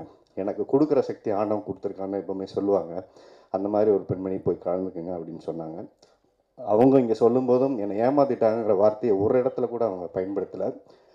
நான் ஒரு சக தொழிலாளிக்கு என்னால் முடிஞ்ச ஒரு உதவியை செய்யக்கூடிய வாய்ப்பை எனக்கு கொடுத்துருக்காரு. இந்த வாய்ப்பை அமைஞ்சது தான் இது வரைக்கும் அவங்க சொல்லிக்கிட்டே இருக்காங்க. ஜாகரா நான் பேசும்போது கூட அந்த வார்த்தை வேண்டாங்கிறதுக்காக தான் அவங்க எந்திரிச்சு அதை தடுத்தாங்க. அண்ணன் தெரியும்ல, இப்போ அண்ணன் எப்பவுமே பொங்கிவிடும். உண்மை என்ன, ஒரு ஆள் நம்மளால் ஒரு ஆள் ஏமாற்றிட்டாங்க ஆதங்கம் தான் அண்ணனுக்கு. இப்போ இவ்வளோ தெரிஞ்சிருந்து இப்படி கொண்டு கல்லை கட்டி கிடக்கிற மாதிரி கணத்தை இறக்கிட்டீங்க அப்படிங்கிறதுனா விட்டுருந்தோம்னா நம்ம சரி பண்ணியிருக்கலாமே அப்படிங்க. தடுக்கவே முடியாதுண்ணே. இல்லைண்ணே, நடக்கிறத நீங்களும் நானும் ஒரு இடத்துல தடுக்க முடியாது. இதை கடந்து வரணுங்கிறதா அவங்களுடைய கட்டமாக இருக்குது. அதுதான் அவங்க படமாகவும் எடுத்து வச்சுருக்காங்க. ஸோ படம் வேறு ஏதோ எடுத்திருக்காங்கன்னு பார்த்தா கட்டத்தை பற்றி தான் படம் எடுத்திருக்காங்க. ஸோ அவங்கள கட்டம் கட்டி ஒரு இடத்துல இந்த சினிமாக்குள்ளே கொண்டு வந்திருக்கு. ஏன்னா பொதுவாக பள்ளிக்கூடத்தில் சினிமா பார்க்காத உருப்பிடு போட அப்படிலாம் சொல்கிற நிறைய பள்ளி ஆசிரியர்களுக்கு மத்தியில் ஒரு பள்ளி தாளராக இருந்துட்டு அவங்க சினிமா சார்ந்து ஒரு படத்தை எடுத்துகிட்டு வந்து 9 மாதம் அவங்க மற்ற வேலைகள்லாம் விட்டுட்டு இங்கே வந்து ஒரு படம் எடுக்கக்கூடிய ஒரு சூழல் அவங்களுக்கு அமைஞ்சிருக்குன்னா உண்மையாகவே கட்டம் உங்களுக்கு ரொம்ப சிறப்பாக வேலை செஞ்சிட்ருக்கு. ஏன் இதை சொல்கிறேன்னா, நீங்கள் உங்கள் பள்ளியில் ஒரு 3000-4000 பேர் படிக்கிறாங்க. நிறைய பேருக்கு ஒரு வாழ்க்கை கனவை நிறைவாக்கக்கூடிய கல்வி அறிவை கொடுக்கக்கூடிய ஒரு நிறுவனத்தை வச்சுருக்கீங்க. அதுக்கான வாய்ப்பை கடவுள் உங்களுக்கு கொடுத்துருக்கிறாரு. அதை தாண்டி உங்களுடைய இந்த பயணம் என்பது நீங்கள் முடிவு பண்ணதோ இல்லையோ, ஆனால் உங்களுக்கு ஒன்று உணர்த்துவோம், இந்த சினிமாவுக்கு உங்களை மாதிரி ஒருத்தர் இங்கே வரணுங்கிற சூழலை இந்த கட்டம் ஏற்படுத்தியிருக்கு. நீங்கள் திரும்ப போகக்கூடிய ஒரு சூழல், வெற்றிகள் என்ன திரும்ப போயிடுவேன் அப்படின்னு நீங்கள் சொன்னீங்க. ஆனால் நீங்கள் பேசிகிட்டு இருக்கும்போது 2 வார்த்தையை பயன்படுத்துனீங்க. வெற்றியோ தோல்வியோ அது எனக்கு முக்கியம் இல்லை, நான் செய்கிற செயலை நேர்மையாக செஞ்சுருக்கேன், அதற்காக என்ன எனக்கு கிடைக்குதோ அது கிடைக்கட்டும் அப்படிங்கிறது தான். அதே மாதிரி தான் சினிமாவை பொறுத்த வரைக்கும் வெற்றியோ தோல்வியோ உங்களுடைய உழைப்பும் நீங்கள் செய்கிற செயல் சரியாக இருந்துச்சுன்னா உங்களுக்கான அடையாளமும் அங்கீகாரமும் எப்போவும் உங்களை தேடி வந்துகிட்டே இருக்கும். நீங்கள் இவ்வளவு தடைகளை தாண்டி இன்றைக்கி இந்த ஒரு படம் பண்ணி முடித்து ஒரு பாடல் வெளியிடக்கு வரும்போது அவங்க ரொம்ப வெள்ளந்தியாக சொன்னாங்க, ஒரு மொக்க கதை தான் சொன்னேன், அதான் அவர் வந்து நல்ல கதையை உருவாக்கி மோகன் சார் வந்து எல்லாமே இருந்து கூட இருந்து எல்லாமே பண்ணி கொடுத்துருக்காங்கங்கிறது. இதுதான் ஒரு தயாரிப்பாளருக்கும் ஒரு இயக்குனருக்கும் நம்ம அன்னைக்கு பார்த்துட்டு இருக்க சூழலில் பாடல் வெளியிட்டதால மொக்க படம் நம்மளே சொல்கிறோமே, இதை வந்து நம்மளை பார்ப்பாங்களா வருவாங்களா அப்படிங்கிற எந்த விதமான ஒரு யோசனையும் இல்லாமல் மனசில் இருக்கிறத ரொம்ப வெளிப்படையாக பேசக்கூடிய ஒரு தயாரிப்பாளர் சினிமா கிடைச்சிருக்காங்க. நான் அந்த ட்ரைலர் பார்க்கல, அந்த பாடல் தான் பார்த்தேன். ரொம்ப நேர்த்தியாக அந்த பாடல் வந்து பண்ணியிருக்கீங்க. சினிமாவை இதுவரைக்கும் நீங்கள் கற்றுக்கல அப்படின்னா கூட இந்த படம் முடியும் போது முழுமையான சினிமா என்னன்னு நீங்கள் உங்களுக்கு கற்றுக்கிட்டு இருப்பீங்க. ஏன்னா எவ்வளவோ பள்ளி பசங்களை பார்த்துருப்போம், எவ்வளவோ பிரச்சனைகளை தாண்டி வந்திருப்பீங்க. ஆனால் அவங்க சினிமா வாழ்க்கையில் கற்றுக் கொடுக்காத விஷயங்கள் எதுவுமே இல்லைங்கிறத நீங்கள் புரிஞ்சுருப்பீங்க. ஏன்னா எவ்வளோ பசங்களை பார்த்துருக்கேன், எவ்வளோ மேய்ஞ்சிருக்கேன், எவ்வளோ தாண்டி வந்திருக்கேன். ஆனால் பாயில கல்யாணம் பண்ணிப்பாரு வீட்டை கட்டிப்பாருன்னு சொல்லுவாங்க. இல்லை இல்லை, சினிமாவையும் எடுத்துப்பாரு அப்படின்னு கூட சேர்த்துக்கணும் அப்படிங்கிறது உங்களுக்கு இந்த மாதிரி ஒரு படம் உங்களுக்கு ஒரு அனுபவத்தை கொடுத்துருக்கும். ஏன்னா இன்றைக்கி கட்டத்தை பற்றி நிறைய பேசும்போது அண்ணனும் சொல்லிட்டாங்க உங்களை பற்றி நிறையா பேசுவாங்க அப்படின்னு சொல்லிட்டு அவர் பார்க்குறாரு, இதெல்லாம் நான் சொல்லவே இல்லையே அப்படின்னு நான் பார்க்குறாரு அப்படின்னு. ஸோ அதனால் இந்த மாதிரி ஒரு திரைப்பட விழாக்களில் கலந்து போது மனசுக்கு ரொம்ப சந்தோஷமாக இருக்குது. உங்களை மாதிரி ஒரு புது தயாரிப்பாளர்கள் இந்த சினிமாவுக்கு ஒரு புது ரத்தம் பாய்ச்சக்கூடிய வகையில் புதிய நபர்களுக்கு வாய்ப்பை ஏற்படுத்தக்கூடிய ஒரு சூழல் இருக்குது. ஏன்னா படம் இங்கே இருந்து பண்ணுறவங்களோட எண்ணிக்கை குறைவாக இருக்குது, வெளியிலேருந்து சினிமா வந்து இங்கே பண்ணுறவங்களோட எண்ணிக்கை அதிகமாக இருக்குது. அந்த வகையில் உங்களுக்கு இந்த படம் பல கட்டங்கள் இன்னைக்கு வந்து பேசப்படுது. சினிமாவுடைய அடுத்த கட்டம் டிசம்பர் இந்த மாதம் வந்து சூப்பர் ஸ்டார் நம்ம தலைவருடைய பிறந்தநாள் கொண்டாட்டங்கள் ஆரம்பிச்சிருக்கு. அவருடைய கட்டம் எப்படி இருக்குது அப்படிங்கிறது, அற்புதம் எப்போ நிகழும் அப்படிங்கிறது அது ஒரு எதிர்பார்ப்பு போயிட்டுருக்கு. அதே மாதிரி உலகநாயகன் கமல் சாருடைய கட்டம் அடுத்த அரசியலில் எப்படி இருக்குது அப்படிங்கிறது எல்லாரும் ஒரு விவாதிச்சுட்டு இருக்காங்க. இவங்க 2 பேர் சேர்ந்தா அவங்களுடைய கட்டம் எப்படி இருக்குன்னு ஒரு விஷயம். அதே மாதிரி இப்போ இருக்க ஆளுங்கட்சியாக இருக்கக்கூடிய அதிமுக சேர்ந்தவர்கள்லாம் பேசும்போது அஜித்தோட கட்டம் எப்படி இருக்குது, அவர் எங்கள் கட்டத்துக்குள்ளே வருவாரான்னு அவங்களோட ஒரு கணக்கு இருக்குது. அதுக்கப்புறம் தளபதி விஜய் அவருடைய கட்டம் எப்படி இருக்குது, இவங்க 3 பேரும் நினைப்பாங்க. இப்படி எல்லாருக்கும் ஒரு கட்ட கணக்குகளோடைய தான் ஒவ்வொரு நாளும் நிகழ்ந்துட்டு இருக்கு. ஸோ கட்ட கணக்கு இல்லாமல் யாருடைய வாழ்வும் நகர்வதில்லை என்பதை ஒரு இடம் நமக்கு சொல்லிக்கிட்டே இருக்கு. அந்த வகையில் இந்த படம் இந்த திரைத்துறையை சார்ந்த இங்கே வேலை செய்த அனைத்து நபர்களுடைய உழைப்புக்கான ஒரு கட்டம், நல்ல கட்டமாக அவர்களுக்கு அமையட்டும். சுக்கரன் வந்து உச்சத்தில் இருக்காரா இல்லையான்னு தெரியல. ஸோ இந்த படத்தினுடைய வெற்றி உச்சத்தில் ஒவ்வொருத்தருடைய வாழ்க்கையிலும் அவங்களுக்கான வாய்ப்பை பெரிதாக ஏற்படுத்தி தரட்டும். அதனால் தொடர்ந்து நீங்கள் நல்ல திரைப்படங்களை தயாரிங்க, எடுங்க. அதான் நான் இங்கே கோரிக்கையாக வரேன். ஏன்னா சினிமா உங்களுக்கு கற்றுக் கொடுத்துருச்சு. போன பணம் எப்போவுமே வந்து நீங்கள் எண்ணி கவலைப்படக்கூடிய ஆட்கள் இல்லை அப்படிங்கிறத நீங்கள் பேசும்போதே நான் தெரிஞ்சுக்கிட்டேன். ஆனால் இருக்கிற பணத்தை இன்னும் சரியாக எப்படி இந்த மக்களுக்கு கொண்டு போய் சேர்த்துவது, இந்த மாதிரி நல்ல திரைப்படங்களை எடுப்பதற்கான வாய்ப்பை ஏற்படுத்தி கொடுங்க. அதே மாதிரி இந்த மாதிரி ஒரு படம் நீங்கள் இவ்வளோ கஷ்டப்பட்டு எடுத்துட்டீங்க, உங்களுக்கு வைக்கக்கூடிய இங்கே ஒரு சினிமா கலைஞனாக ஒரு கோரிக்கைனா தயவு செஞ்சு அதற்கான ப்ரமோஷன்ஸ் அதை ஒரு அளவு கூட வெற்றியோ தோல்வியோ அதை விட்டுருங்க. அது மக்கள் கையில் பத்திரிகையாளர்கள் பார்த்துட்டு அவங்க நல்லா இருந்தால் கட்டாயம் எழுதி கொண்டாடிடுவாங்க. அதை மக்கள்கிட்ட கொண்டு போய் சேர்க்கக்கூடிய பணி தான் மிக மிக முக்கியமான பணி. இவ்வளோ நாள் நீங்கள் செஞ்சதெல்லாம் வேலையே இல்லை, இனிமேல் நீங்கள் செய்ய போகிறதா இது வேலை. அப்போ உங்களை நம்பி இருக்கக்கூடிய அந்த 100 பேரை நீங்கள் கரை சேர்க்கணும் அப்படின்னா அதை மக்கள்கிட்ட கொண்டு போய் திருவாளர் பஞ்சாங்கம்னு ஒரு படம் வந்துச்சுப்பா, அதை பார்த்தேன் பார்க்கலாம், அதெல்லாம் அடுத்த வேலை. எங்கிட்ட வந்து அந்த தகவலை கொண்டு போய் சேர்க்க வேண்டிய பணி தான் மிக மிக முக்கியமான பணி. அதற்கு தான் நீங்கள் மிகப்பெரிய திட்டங்கள் இவ்வளோ நாள் நீங்கள் கற்றுக்கிட்ட வித்தையெல்லாம் இனிமேல் அங்கே தான் நீங்கள் உட்காந்து ரூமில் செய்ய வேண்டிய வேலை. எப்படி திட்டமிடணும், இந்த ட்ரெய்லரை கொண்டு போய் எப்படி சேர்க்கணும், எதை இந்த தகவல்களை எப்படி மக்களுக்கு பிரபலப்படுத்தணும், இளைஞர்கிட்ட கொண்டு போய் சேர்க்கறதுக்கான படம், இது யாருக்கான படம், இது அத்தனையும் நீங்கள் உட்காந்து செய்யணும். ஏன்னா இன்னைக்கு காலையில் வரைக்குமே இந்த விழா நான் வந்து தள்ளி போகுமா இல்லையாங்கிற ஒரு சூழல், இன்னைக்கு ப்ரொஜெக்டில் வந்து இன்னைக்கு ரெடி ஆகலைங்கிற ஒரு சூழல், இவ்வளோ போராட்டம், இதெல்லாம் தாண்டி இந்த உழைப்பு மக்கள்கிட்ட கொண்டு போய் சேர்க்கணும் அப்படின்னா கட்டாயம் உங்களை மாதிரி இருக்கக்கூடிய ஒரு தயாரிப்பாளனால் அது முடியும். ஏன்னா நிறைய பேர்கிட்ட படம் பண்ணிடுவாங்க, காசு இருக்காது கொண்டு போய் ப்ரொமோட் பண்ண, அதனால ஒரு 10 நாள் ஆடு கொடுப்பாங்க, அப்புறம் வராது, இது மாதிரி நிறைய பிரச்சனைகள் இருக்குது. அதனால திட்டமிட்டு ₹1 செலவுக்கு ₹100 விளம்பரம் எப்படி செய்வது, ₹100 பண்ணால் ₹1000 எப்படி பண்ணுறது, ₹1000 பண்ணால் ₹1,00,000 ரீச் இருக்கணும். அது மாதிரியான திட்டங்களை நீங்கள் போட்டு நல்ல ஆலோசனைகளை நீங்கள் எல்லாருக்கிட்டையும் முக்கியமானவங்ககிட்ட கேட்டு ஒரு நல்ல ஒரு டீமை ஃபார்ம் பண்ணிக்கோங்க. அதுதான் நம்ம இங்கே வரவங்ககிட்டையும் நான் சொல்லுவோம். ஏன்னா என்னுடைய தயாரிப்பாளர் எப்போவுமே எல்லாருக்கிட்டையும் நான் புது தயாரிப்பாளர்கிட்ட தான் நிறைய வேலை செஞ்சுருக்கேன், நிறைய மெனக்கிடுவோம். அவங்க தோற்றக்கூடாதுன்னு ஒவ்வொரு டைமும் நம்ம சொல்லுவோம். என்ன ஒரே ஒரு ஒரு சாபக்கேடான விஷயம் பார்த்தீங்கன்னா, படம் முடிகிற வரைக்கும் நம்ம சொல்கிறது கேட்டுருவாங்க. இந்த படம் முடிஞ்ச உடனே அவங்களுக்கு என்ன நடக்கும்னே தெரியாது. அவங்க கட்டம் அப்போ தான் வேலை செய்ய ஆரம்பிக்கும், நம்ம கட்டம் அப்போ தான் நமக்கு வேலை செய்ய ஆரம்பிக்கும். அந்த படத்துக்கு நமக்கும் தொடர்பே இல்லாத மாதிரி ஒரு சூழல் வரும். அப்புறம் எல்லாம் ரிலீஸ் ஆனதுக்கப்புறம் மறுபடியும் அவங்க கட்டம் கரெக்டாக நம்மக்கிட்ட வேலை செய்யும். நம்ம கட்டம் போய் உட்காந்து அங்கே வந்து ஆமாம் இல்லை இது இப்படி பண்ணிடலாம்ல, அன்றைக்கி இப்படி சொன்னோம்ல, நீங்கள் சொன்னீங்க நான் கேட்கல அப்படிங்கக்கூடிய ஒரு சூழல் தான் இருக்குது. அதனால் பல பேருடைய அனுபவத்தை நீங்கள் முன்னாடியே நீங்கள் கேட்டுக்கிட்டீங்க, உங்களுக்கான நேரத்தையும் உங்களுக்கான பணத்தையும் நீங்கள் விரயம் பண்ணாமல் ஒரு இடத்துல நீங்கள் காப்பாற்றிக்கலாம்.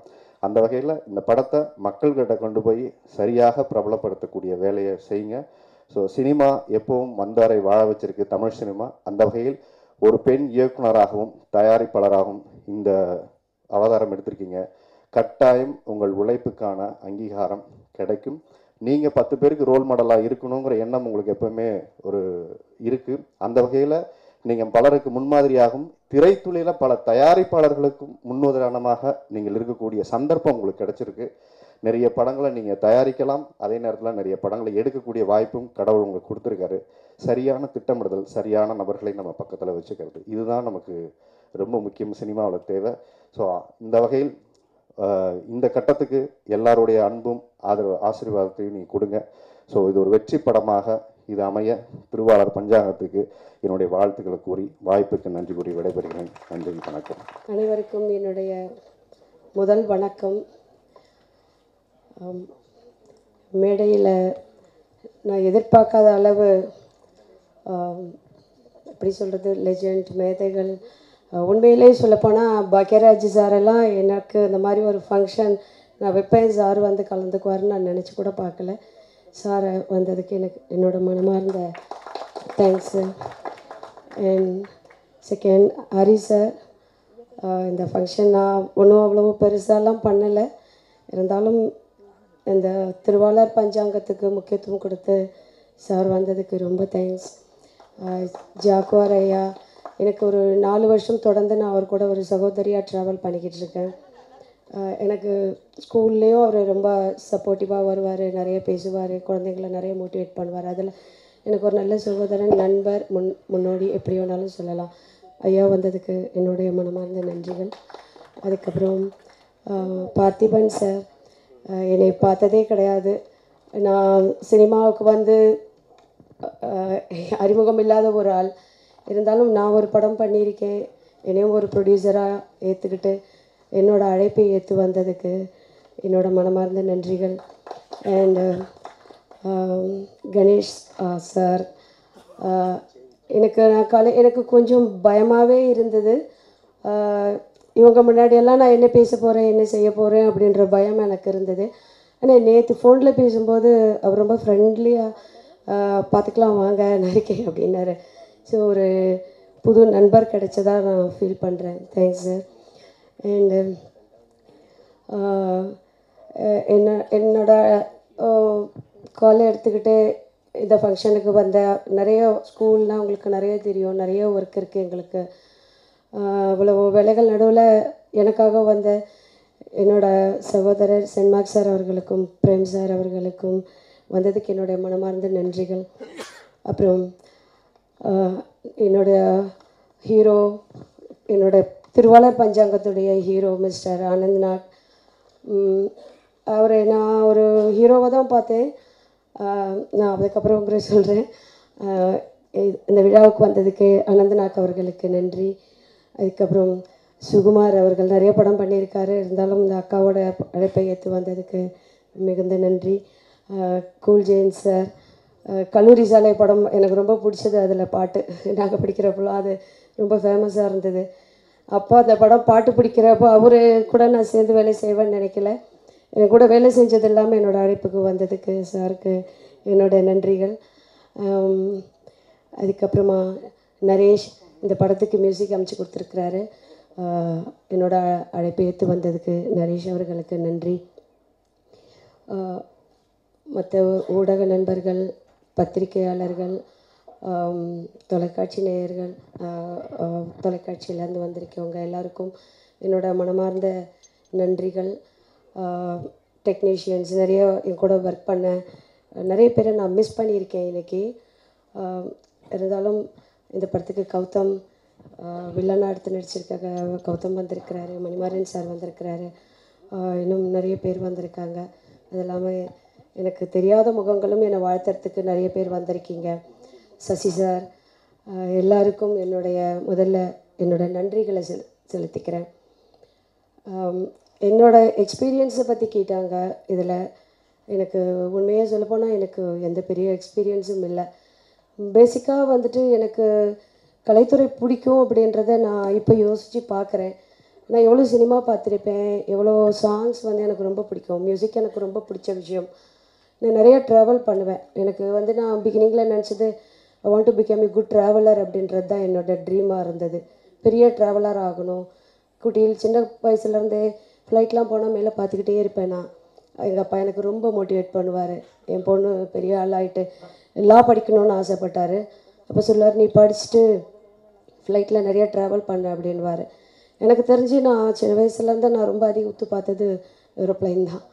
அதுதான் என்னோடய ட்ரீம் அப்படின்னு நான் நினச்சிக்கிட்டு இருந்தேன். ட்ராவலராக நல்ல பெஸ்ட்டு ட்ராவலராக நிறைய இடம் சுற்றி பார்க்கணும், நிறைய விஷயங்களை தெரிஞ்சுக்கணும், பலதரப்பட்ட மக்களை பார்க்கணும், அவங்களோட லைஃப் ஸ்டைலை தெரிஞ்சுக்கணும்.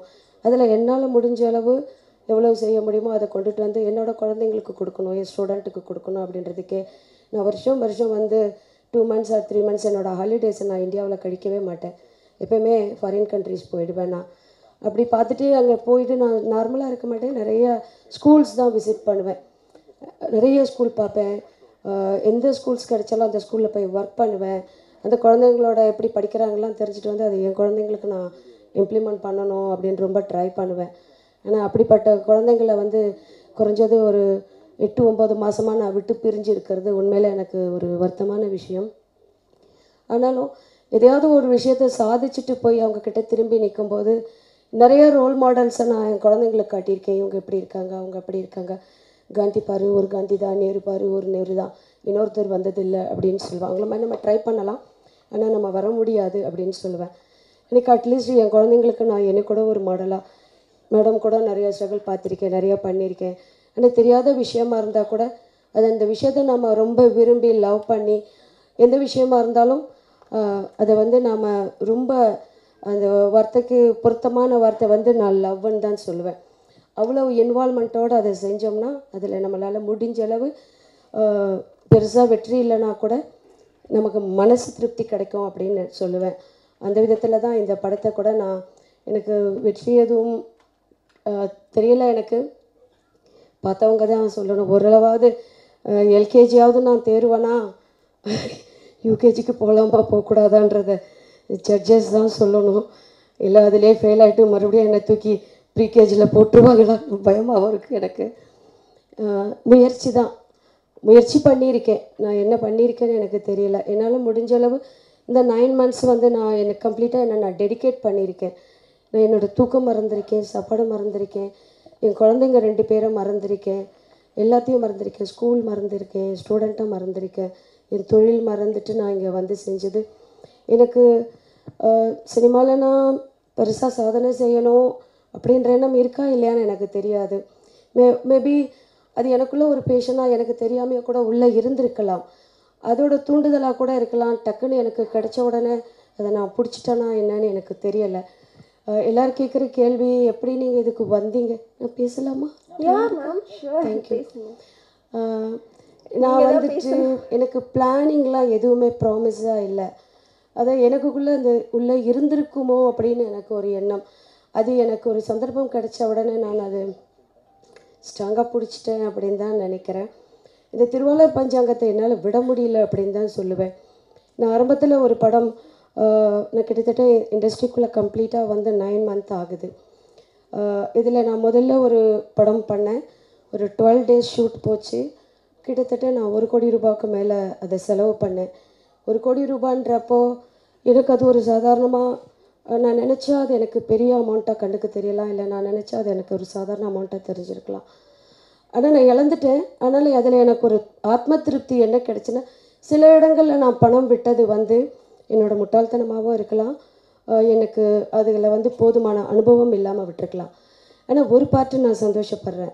அதில் நிறைய டெக்னீஷியன்ஸ் அதை கீழே வேலை செய்கிறவங்க நிறைய பேர் அந்த 24 கிராஃப்டில் இருக்க நிறைய பேருக்கு வந்து என்னால் அந்த ஒரு கிட்டத்தட்ட ஒரு 1 மாதம் 1.5 மாதம் வந்து நானும் அவங்களுக்கு ஒரு உதவியாக இருந்திருக்கேன் அவங்க குடும்பத்தில் அப்படின்னு நினைக்கிறப்போ அந்த இழப்பு வந்து எனக்கு அவ்வளோ பெரிய விஷயமாக நான் எடுத்துக்கல. ஒரு விதத்தில் சில விஷயங்களை நான் தேவையில்லாமல் விட்டுருக்கேன். அப்போ நான் நினைப்பேன், இந்த பணத்தை நம்ம இங்கே விடாமல் இருந்திருந்தால் வேறு விதத்தில் கொடுத்துருக்கலாமே, வேறு யாருக்குன்னா உதவி செஞ்சுருக்கலாமே அப்படின்னு எனக்கு தோணும். ஒரு ஏதாவது ஒன்று இழந்தால் ஒன்று கிடைக்கும் அப்படின்னு சொல்லுவாங்க. அப்படி அந்த பணத்தில் வந்து அந்த முதல் படத்தில் 12 நாள் ஷூட்டில் அந்த 1.5 மாத காலத்தில் 2 மாதம் 2-3 மாதம் ப்ரீ ப்ரொடக்ஷன் எல்லாம் சேர்த்து அதுக்கு முன்னாடி ஒரு 1 year நான் அதுக்காக ஸ்பெண்ட் பண்ணியிருக்கேன். அதையெல்லாம் நான் இழந்து தான் இந்த திருவாளர் பஞ்சாங்கத்தை நான் அடைஞ்சிருக்கேன். ஸோ ஒரு இழப்பு வந்து எனக்கு இன்னொரு விஷயம் கிடைக்க வச்சுருக்கு அப்படின்னு நினைக்கிறப்போ எனக்கு ஒரு விதத்தில் எனக்கு சந்தோஷமாகவும் இருக்குது. அடுத்ததாக தான் நான் இந்த திருவாளர் பஞ்சாங்கம் இந்த ப்ராஜெக்டை நான் மறுபடியும் தொட்டேன். அதுக்கு உண்மையாகவே சொல்கிறேன், எனக்கு வேறு எந்த நோக்கமும் கிடையாது. கடவுளோட அருளால் எனக்கு நல்ல தொழில் கடவுள் கொடுத்துருக்காரு, நல்ல குழந்தைகள் இருக்குது, போதுமான அளவு எனக்கு வசதி வாய்ப்புகள் இருக்குது. என்னால் நான் நினச்சது வந்து எனக்கு கிடைக்குது. ஓரளவு அதிகமாக இல்லைன்னா கூட என்னை சுற்றி இருக்கிற ஒரு 30, 40, 50 கிலோமீட்டரில் இருக்கிறவங்களுக்கு மலர்விழி நடேசன் அப்படின்னா என்ன தெரியும். ஸோ அதனால் நான் யோசித்து பார்க்குறேன், ஒருவேளை நான் அதுக்கு ஆசைப்பட்டேனானாலும் எனக்கு தெரியலை. ஆனால் எனக்கு தெரிஞ்சு நான் உண்மையாகவே இந்த இண்டஸ்ட்ரியில் இருந்து இந்த படத்தை நான் முடிக்கணும்னு நினச்சதுக்கு காரணம், நான் தோல்வி அடைஞ்சு போகக்கூடாது அப்படின்னு நினச்சேன். எதையாவது சாதிச்சுக்கணும், சக்ஸஸ் பண்ணணும். நான் ஜெயிக்கிறேன் அது எனக்கு தெரியாது, தோக்குறேன் அதுவும் எனக்கு தெரியாது. எனக்குள்ள மனதளவில் ஒரு திருப்தி ஏற்படணும். நானும் வந்தேன். நான் திரும்பி போகும்போது உண்மையில் நான் நிறைய ஃபீல் நான் தயவு செஞ்சு உங்களெல்லாம் முன்னாடியே கேட்டுக்கிறேன், நான் ஏதாவது தவறாக பேசுனா உங்கள் சகோதரி தப்பு செஞ்சுதான் நினச்சேன், நான் மன்னிச்சிடுங்க. மனசில் எதையும் வச்சுக்காதீங்க. நான் என்னோடய அனுபவத்தையும் எனக்கு ஏற்பட்ட சில கசப்பான விஷயங்களும் இப்போ எனக்கு கிடைச்சிருக்க சந்தோஷமான விஷயங்களையும் தான் நான் உங்களுக்கு தெளிவுபடுத்துகிறேனே கண்டி வேறு எதுவும் இல்லை. ட்ராக் மாறிட்டேன், சாரி. நான் அப்படி தான் இந்த திருவாளர் பஞ்சாங்கம் பண்ணும்போது நம்ம வெறும் சும்மா போனேன்னு வச்சுக்கோங்களேன், நிறைய பேரோட கேள்விகளுக்கு நான் பதில் சொல்லணும். நீ என்ன பண்ண, இவ்வளோ நாள் போனியே, எதை செஞ்ச, நாங்கள் அப்போவே சொன்னோம், நீ கேட்கல. உண்மையாக சொல்கிறேன், இன்றைக்கி தான் என்னை சுற்றி இருக்கிற எல்லாருக்குமே நான் இந்த 9 மாதம் எங்கே ஒளிஞ்சி எங்கே காணாமல் போனேன்ற நிறைய விஷயங்கள் தெரியும். நிறைய பேருக்கு கேள்விக்குறி, என்னோடய ஃபேமிலி கூட ஒரு பெரிய கேள்விக்குறி. என்ன, நான் எங்கே போனேன் 9 மாதம், ராத்திரி வரேன், காலையில் எப்போ போகிறேன்னு தெரியல, எங்கே போகிறா. என்னோடய சிஸ்டர்ஸ்லாம் கூட நிறைய கேள்வியோடு இருக்காங்க, எங்கே போகிறா அப்படின்ட்டு. இன்றைக்கி தான் உங்களுக்கு எல்லாருக்குமே தெரிய போகுது. இனிமேல் நீங்கள் கொடுக்குற விஷயங்கள் மூலயமா தான் தெரிய போகுது நான் எங்கே வந்தேன், நான் எங்கே பாதுகாப்பாக இருந்தேன், எங்கே நான் இன்றைக்கி சந்தோஷமாக இந்த மேடையில் இந்த மைக் பிடிச்சிருக்கிறேன்றது இனிமேல் தான் தெரிய போகுது. இது எனக்கு போதும், இது எனக்கு பெரிய வெற்றின்னு நான் நினச்சிக்குவேன். ஒரு 10 ஜாம்பவான்கள் இந்த ஸ்டேஜில் இருக்காங்க. இவங்க முன்னாடி வந்துட்டு என்னை இவ்வளோ பேர் பார்த்துக்கிட்டு இருக்கீங்க, ஊடக நண்பர்கள், பத்திரிகையாளர்கள், தொலைக்காட்சி. இதுவே பெரிய சக்ஸஸ்ன்னு தான் நினைக்கிறேன். எனக்கு இந்த வெற்றி கிடைச்சதுன்னா இது எனக்கு போதும். நான் திரும்பி போகிறப்போ நான் 3 கோடி ரூபாய் இன்வெஸ்ட் பண்ணேன், நீ என்ன திருப்பி எடுத்துகிட்டு வந்தேன், நான் பணமாக எதுவும் எடுத்துகிட்டு வரல, ஆனால் நிறைய விஷயங்கள் கற்றுக்கிட்டு வந்திருக்கேன். என்னை பொறுத்த வரைக்கும் ஒரு கப்பலில் ஒரு பயணம் பண்ணுறோன்னு வச்சுக்கோங்க, திடீர்னு ஏதாவது ஒரு ஆயிடுது, நீச்சல் தெரியாது, நீச்சல் தெரிஞ்சவங்க நீச்சல் அடித்து சேஃபாக தப்பிச்சுக்குவாங்க. நான் நீச்சல் தெரியாத ஆள், நான் சடனாக விழுந்துட்டேன், எனக்கு நீச்சல் தெரியாது, ஆனால் நான் போராடி இருக்கேன், கரையை சேரணும்னு நான் கஷ்டப்பட்டிருக்கேன். தெரியாத நீச்சலை தான் நான் எப்படியோ அடிச்சிருக்கேன். எனக்கு கிடைச்ச சில நண்பர்கள், உண்மையில் ஒரு சிலர் எனக்கு ரொம்ப காயங்கள் கொடுத்துருந்தா கூட எனக்கு ஒரு சிலர் இன்னைய வரைக்கும் எனக்கு பின்னாடி இருந்து என்னை ஊக்குவிச்சுக்கிட்டே இருக்காங்க. நான் கஷ்டப்படும் போது கூட ஒடிஞ்சிட்டாதீங்க மேம், ஒடிஞ்சிட்டாதீங்க, தைரியமாக நில்லுங்க, தெளிவாக இருங்க, உங்கள் தைரியம் மட்டும்தான் உங்களுக்கு, பயந்துடாதீங்க. அதில் ரொம்ப குறிப்பாக சொல்ல வேண்டியவர் மிஸ்டர் மோகன். எனக்கு ஒரு கலைத்துறைக்கு ஒரு நல்ல சகோதரர் கிடைச்சாருன்னு தான் சொல்லுவேன். அவரை நான் பார்க்கும்போது ஒரு ரைட்டராக தான் நான் என்னோடய கதையை நான் அவர்கிட்ட எடுத்துகிட்டு போயிட்டு, சார் நான் இப்படி ஒரு கதை பண்ணியிருக்கேன், இந்த கதையை எனக்கு இன்னும் கொஞ்சம் அழகாக, இதுதான் கான்செப்டு, எனக்கு நேரம் இல்லை சார், ஆனால் எனக்கு இதை நீங்கள் கொடுக்கணும் அப்படின்னு.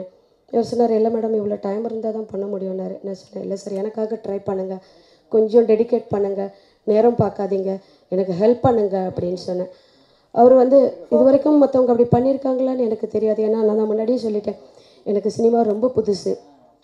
ஆனால் மோகன் அவர்கள் நான் கேட்ட உடனே நான் அவர்கிட்ட ஒரு விஷயம் தான் சொல்கிறேன், சார் நான் ஒரு சின்ன கதை தான் சொல்லுவேன், டீச்சர் இல்லையா, குட்டி குட்டி கதையாக சொல்வேன், அதில் அதிகமான பொருள் இல்லைன்னா எடுத்துக்காதீங்க, விட்டுடுங்க, ஏன்னா நான் கிண்டர் கார்டன் குழந்தைங்களுக்கு நிறைய கதை சொல்கிறாள்.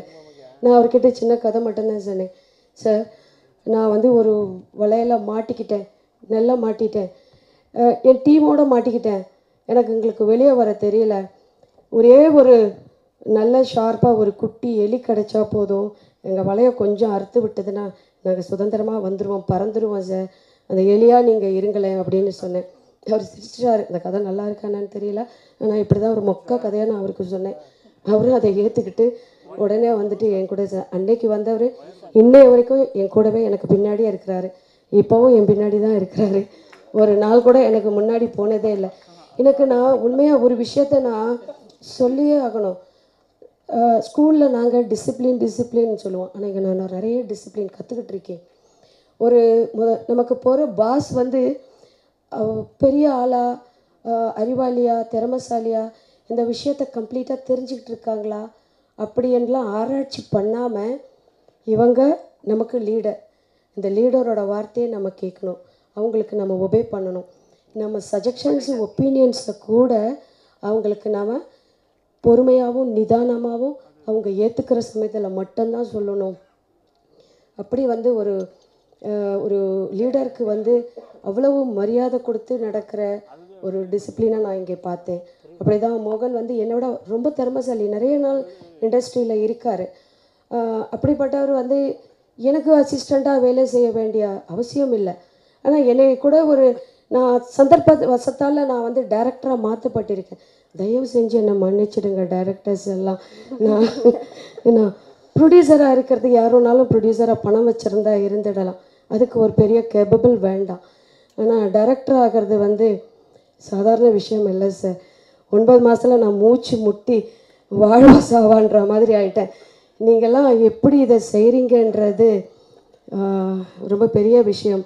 அதனால் இந்த ஒன்றும் தெரியாதவ செஞ்சதை மன்னிச்சிடுங்க. எதுவாக இருந்தாலும் நான் அதை மட்டும்தான் கேட்க முடியும். ஏன்னா தப்பு செஞ்சுட்டேன், நான் ஓடி போகிறேன்னு சொல்ல முடியாது. இதை முடிச்சுட்டு உடனே ஓடி போயிடுறேன்.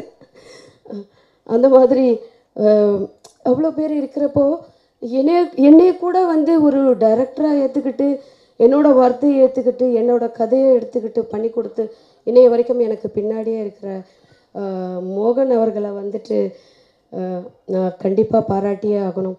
அதுக்கடுத்து ராஜேந்திரன் அண்ணா நிறைய படங்கள் பண்ணியிருக்கிறாரு. அவரெல்லாம் என்கிட்ட வந்து எனக்கு வேலை செய்யணுன்ற நெசசிட்டியே கிடையாது, ஆனால் எனக்காக செஞ்சுருக்காங்க. எனக்காகன்றதை விட அவங்க அந்த ஒரு வார்த்தை, த டைரக்டர் அப்படின்ற ஒரு வார்த்தைக்கு அவ்வளவு மதிப்பும் மரியாதையும் வச்சுருக்காங்க. அதனால தான் அவங்க லேபிளை நான் டக்குன்னு தூக்கி போட்டுக்கிட்டேன். வேறு வழி தெரியல எனக்கு. இந்த நான் இறங்கிட்டேன், இந்த விழுந்து போயிட்டு இதிலேருந்து எனக்கு நீச்சல் வேறு தெரியல. எனக்கு கூட ஏதாவது ஒரு சின்ன துருப்பு கிடச்சா, ஒரு சின்ன கட்டை கிடச்சா கூட எப்படியாவது நீந்தி நம்ம கரை சேர்ந்துடலாம் அப்படின்னு நான் தேடும்போது தான் நீ ப்ரொடியூசராக இருக்கிறதெல்லாம் உன்னால் காப்பாற்றிக்க முடியாது, பெட்டர் அவங்க டைட்டிலில் திருடிடு அப்படின்ற மாதிரி மைண்டு சொல்லிச்சு. அதனால தான் உங்கள் டைட்டிலில் நான் திருடிட்டேன், சாரி. அதுதான் இப்போ என்னை காப்பாற்றி என்னை நிற்க வச்சுது. அப்படி டைரக்டராக உருவானவ தான் நான். என்னை வந்து ஒரு டைரக்டராக ஏற்றுக்கிட்டு, என்னோடய வார்த்தைகளெல்லாம் ஏற்றுக்கிட்டு, மோகன், ராஜேந்திரன் அண்ணா இவங்கெல்லாம் வந்துட்டு எனக்கு அசிஸ்டண்ட்டாக இருந்து வேலை செஞ்சாங்கன்றது எனக்கு ரொம்ப பெரிய விஷயம். அது எப்படி சொல்கிறதுன்னு எனக்கு தெரியல, அவங்களுக்கு நன்றிகள் சொல்ல முடியாது. இந்த படம் ஜெயிச்சா அவங்களுக்கெல்லாம் நிறைய பார்ட் இருக்கேன் கூட இருந்ததில் இருக்கிறது. இப்படி திருவாளர் பஞ்சாங்கம் இப்படி உருவான ஒரு கதை தான். இதுதான் இந்த கதையை உருவாக்குறதுக்கு முன்னாடி பாருங்கள், என்கிட்ட இவ்வளோ பெரிய கதை இருக்குது. இவ்வளோ கதையை தாண்டி தான் திருவாளர் பஞ்சாங்கம்னு வந்திருக்கு. இதில் ஹீரோவாக நடிக்கும்போது நான் ஒரு படத்தில் நிறைய தோல்வியை பார்த்து துவண்டு போயிடலாமா, திரும்பி இல்லை இண்டஸ்ட்ரியில் இருக்கலாமா, நம்ம காப்பாற்றிக்க முடியுமா அப்படின்னு யோசனையாக நிறைய போராட்டத்தில் இருக்கிறப்போ எனக்கு அடுத்ததாக கிடைச்சிது இந்த படத்தோடைய ஹீரோ மிஸ்டர் அனந்த்நாக். நான் கதையை சொல்லி என்னோடய ப்ராப்ளம் சொல்லி, சார் இதில் நீங்கள் எனக்கு இருப்பீங்களா, கூட இருப்பீங்களா, எந்த நேரம் வேணாலும் எது வேணாலும் நடக்கலாம், எனக்கு நீங்கள் சப்போர்ட். ஏன்னா நான் ஒன்று மட்டும் நான் சொல்லுவேன், என்னை பொறுத்த வரைக்கும் நான் யாருக்கும் எந்த கஷ்டமும் கொடுக்கல அப்படின்னு தான் நினைக்கிறேன். நான் இது நாள் வரைக்கும் எந்த டெக்னீஷியன்கிட்டையும் ரொம்ப மனசு வருத்தமாக பேசுனது கிடையாது, கோவப்பட்டது கிடையாது. அவங்களுடைய உழைப்பை நான் ரொம்ப மதிப்பேன். தினம் எனக்கு கஷ்டமாக இருக்கும் பார்க்கும்போது, அவங்க வேலை செய்கிறதெல்லாம் பார்க்கும்போது கஷ்டமாக இருக்கும். சம்டைம் அவங்க சும்மா உட்காந்துட்டு இருந்தாங்களோ நான் சத்தம் போட்டிருக்கேன். எனக்கு இப்போ அப்படின்னா எனக்கு வேலை தெரியாது, நான் புதுசாக வந்திருக்கேன், நீங்கள் தானே கோஆப்ரேட் பண்ணணும், நீங்கள் தானே சொல்லிக் கொடுக்கணும், இந்த படத்தை நீங்கள் எல்லோரும் சேர்ந்தால் தானே தூக்கி நிறுத்த முடியும், நான் வந்து ஜஸ்ட் கேப்டனாக இருந்துட்டு நான் முன்னாடி தான் போவேன், எனக்கு நீங்கள் தானே எல்லாமே பண்ணணும் அப்படி கேட்டிருக்கேன்.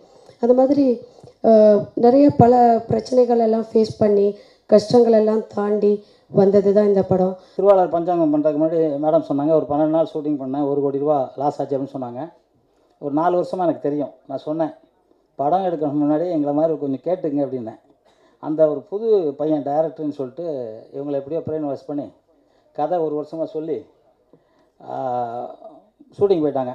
ஷூட்டிங் போது பூஜை நாளைக்குன்னா இன்றைக்கி நைட்டு தான் எனக்கு ஃபோன் பண்ணி சொல்கிறாங்க, நாளைக்கு பூஜை வந்துருங்க அப்படின்ட்டு. நானும் ஆர்வி சாரம் போனோம்.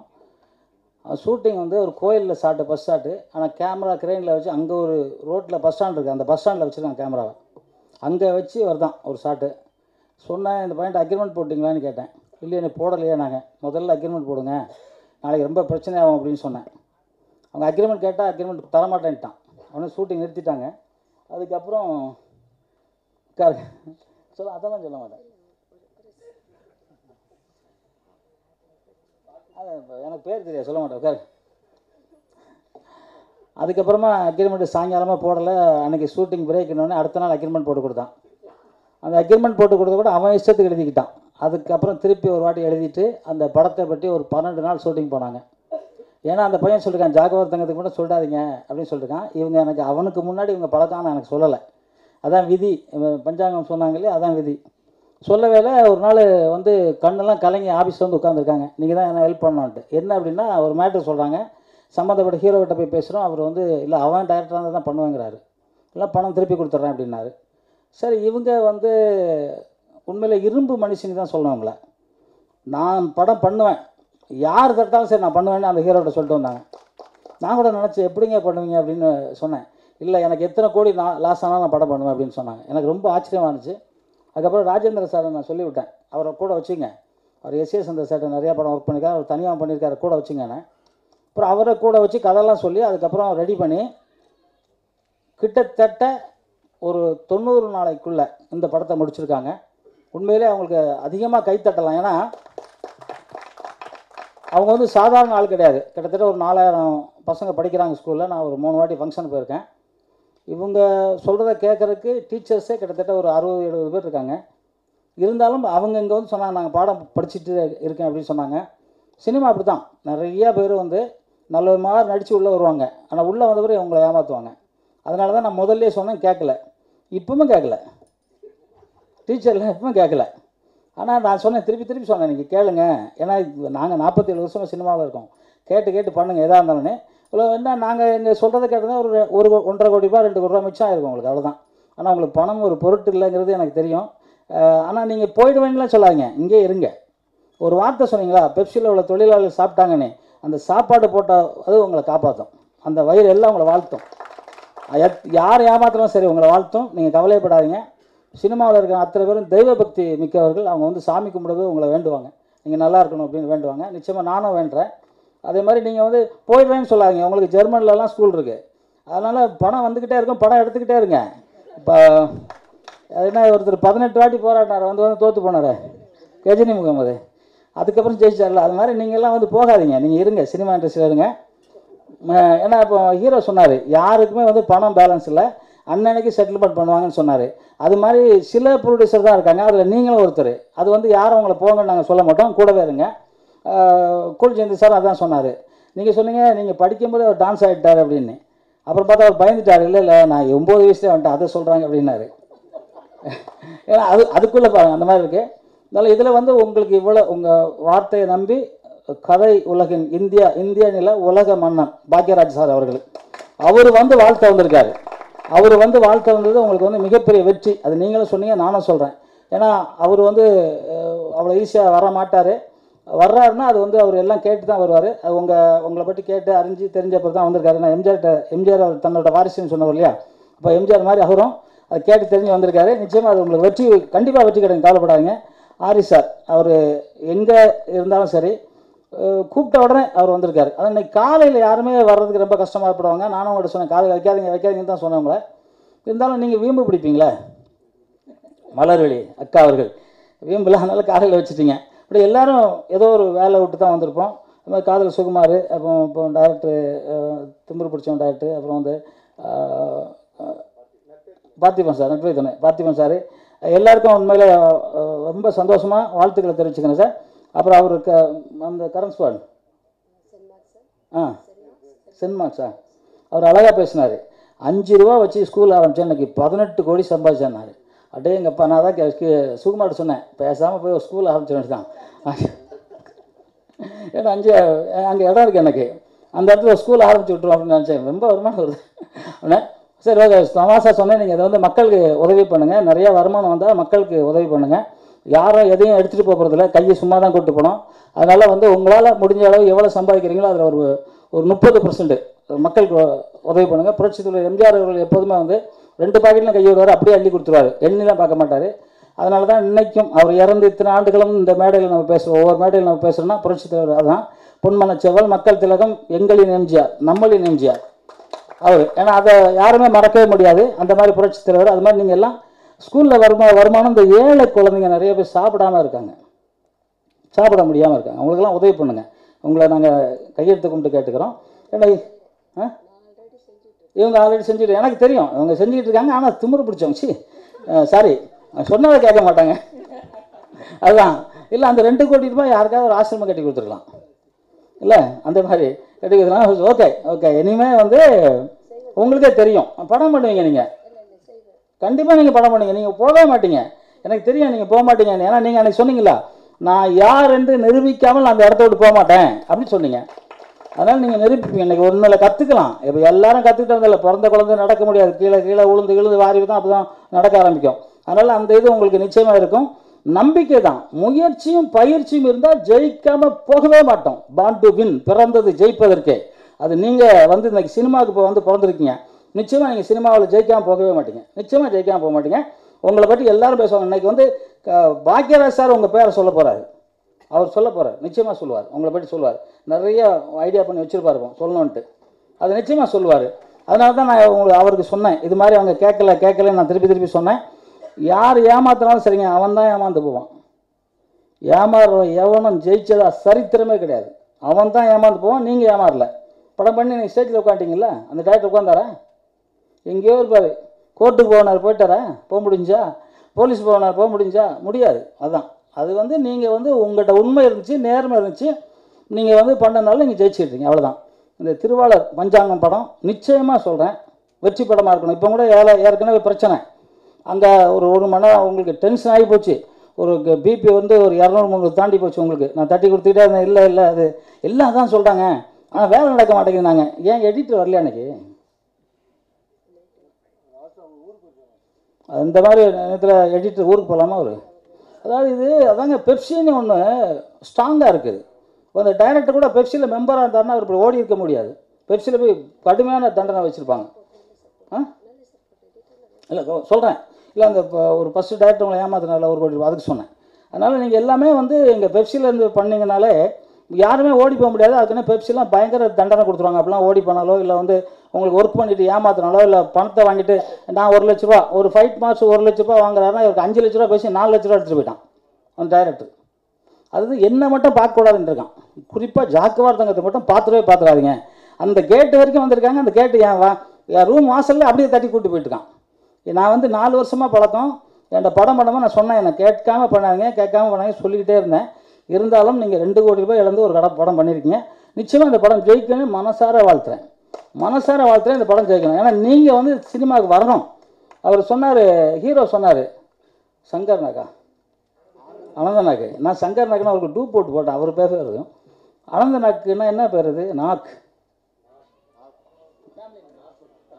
அதான் அவர் சொன்னார், அழகாக சொன்னார், யாருக்குமே பேலன்ஸ் இல்லைன்னு. அப்படி ஒரு ப்ரொடியூசர் கிடைக்க சிரமம். அதனால் எங்கள் திரைத்துறையை விட்டு நீங்கள் போகாதீங்க, நீங்கள் போகக்கூடாது, இங்கேயே இருக்கணும்னு உங்களை வந்து எல்லா சார்பாகவும் கேட்டுக்கிறேன். நிச்சயமாக எல்லா சார்பாகவும் கேட்டுக்கிறேன். உங்களுக்கு நிறைய பத்திரிகை நண்பர்கள் வந்து நிறைய நல்லா எழுதுவாங்க. நீங்கள் இவ்வளோ நேரம் சொன்னீங்களா உங்கள் கஷ்டத்தை, நீங்கள் அழுதிங்க. நான் பார்த்தேன் நான் உங்கள் கண் எப்படி கலங்கிச்சின்னு எனக்கு தெரிஞ்சு நானும் அனந்தர அந்த தம்பியும் பார்த்துட்டு சொன்னோம். நாங்கள் அது வந்து உண்மையானது. நீங்கள் ஜெயிக்கணும்னா உங்கள் குழந்தைங்கள நீங்கள் பார்க்காம இருக்க மாட்டீங்க. அடிக்கடி ஃபாரினில் இருப்பீங்க, ஜெர்மனில். நீங்கள் போகவே இல்லை 9 மாதம். ஸ்கூலை பார்க்கல. நான் சொன்னேன் ஸ்கூலை பார்க்காம இருக்காருங்க, நீங்கள் ஸ்கூலுக்கு போங்கன்னு சொன்னேன். இங்கேயே ஒரு வீடு எடுத்து இங்கேயே நீங்கள் தங்கியிருந்தீங்க 9 மாதம். எல்லாமே உங்கள் வெற்றி தான். முயற்சி பண்ணீங்க, கண்டிப்பாக நீங்கள் ஜெயிச்சிருப்பீங்க, கவலைப்படாதீங்க. திருவாளர் பஞ்சாங்கம் எல்லா டெக்னீஷியனும் மிக அற்புதமாக ஒர்க் பண்ணியிருக்காங்க. நீங்கள் முதற்கொண்டு அது மாதிரி சொன்னீங்க, தயாரிப்பாளர் யார் வேணாலும் வந்துடலான்னு. நீங்கள் யார் வேணால் வந்தால் தான் நஷ்டம் அடைஞ்சு போவாங்க. எல்லாம் தெரிஞ்சவங்க வந்தால் நஷ்டம் அடையாது.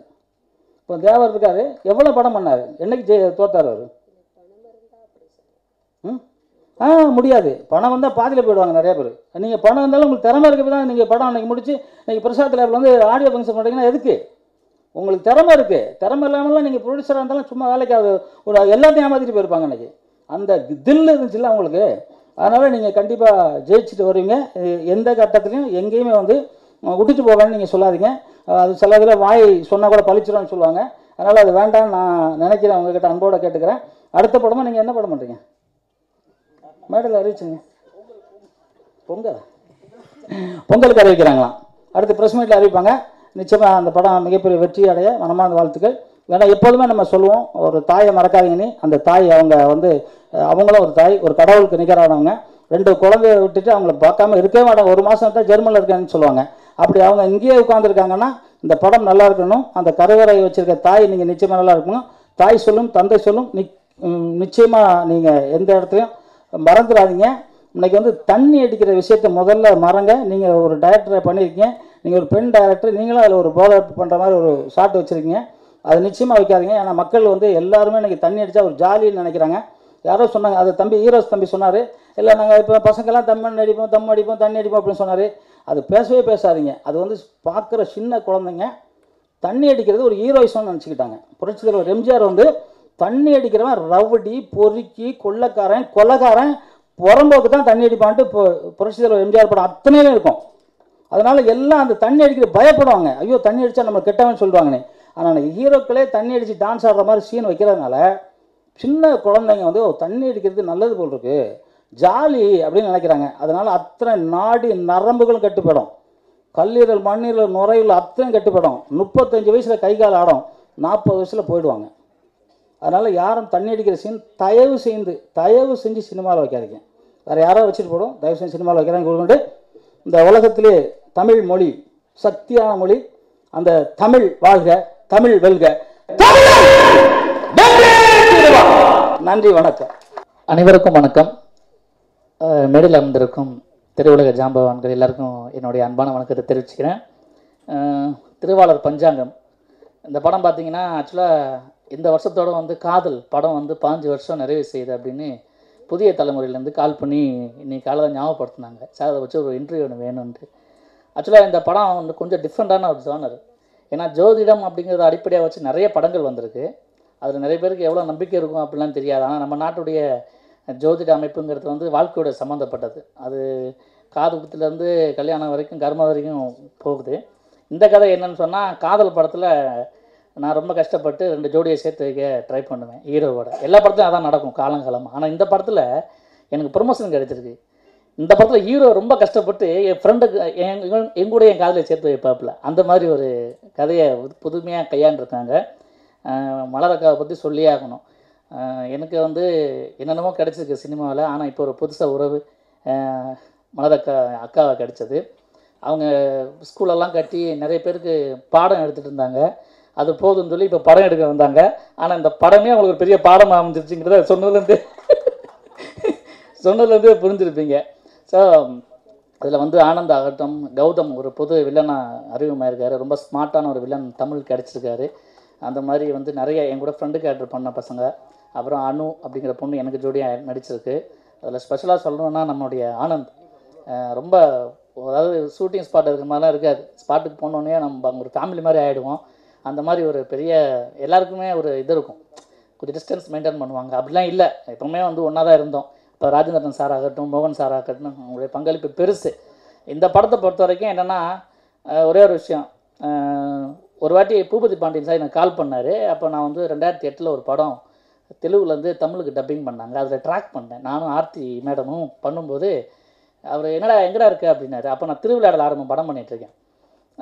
நான் இந்த மாதிரி ஃபிலிம் சிட்டியில் இருக்கேன், என்ன படம் அப்படின்னாரு. காதல் வானிலேன்னு ஒரு படம். உனக்கு மட்டும் எப்படி தான் இந்த மாதிரி படம்லாம் கிடைக்குதோ தெரில அப்படின்னு. உடனே என்னென்ன விஷயம்னு, யாரா ஹீரோண்ணே, புது பையனை, பையன் எப்படி பண்ணுறான் அப்படின்னு கேட்டார். அவன் பக்கத்துலாம் உட்காந்துருந்தான். பையனுக்கு பார்த்தா அது ஃபஸ்ட் படம் மாதிரி தெரியல, ஏன் கடைசி படம் மாதிரி தெரியுதா அப்படின்ட்டார். ஆனால் அந்த மாதிரி சொல்ல முடியாது. இந்த படத்தில் அவங்களோட டெடிகேஷனு, புதுசாக எந்த விஷயத்த சொன்னாலும் அந்த அம்மா எடுத்துக்கிற ஒரு இது இருக்கு இல்லையா, கவனம், அது ரொம்ப கரெக்டாக பண்ணியிருக்காங்க. ஆக்சுவலாக ட்ரெய்லர்லேயே உங்களுக்கு தெரிஞ்சுருந்துருக்கும். ஏன்னா ஒரு பானத்துக்கு ஒரு பருக்க தான் பதம். அந்த மாதிரி வந்து நிறைய நான் இந்த மாதிரி ஏதாவது சொன்னால் கூட அதை நல்லா இருக்குது தம்பி, அது நல்லா இருக்குது வச்சுக்கலாம் அப்படிம்பாங்க. இது முழுநில காமெடி படம்னு சொல்ல முடியாது, ஏன்னா அவ்வளோ மெசேஜ் இருக்குது இந்த படத்தில். ஜோதிடம் வந்து ஒருத்தர் வாழ்க்கையில் எந்த அளவுக்கு அது போகும் அப்படின்னு சொல்லி அது சொன்னேன். அதை பற்றி நம்பிக்கை எப்படிலாம் இருக்குன்னு தெரியாது. ஒரே ஒரு சின்ன கதை முடிச்சுட்டு சொல்லி முடிச்சிடுறேன். ஒரு வாஸ்து நிபுணருக்கும் ஒரு டாக்டருக்கும் பேச்சு. இது நான் பாக்கிய இதில் தான் படித்தேன்னு நினைக்கிறேன் sir.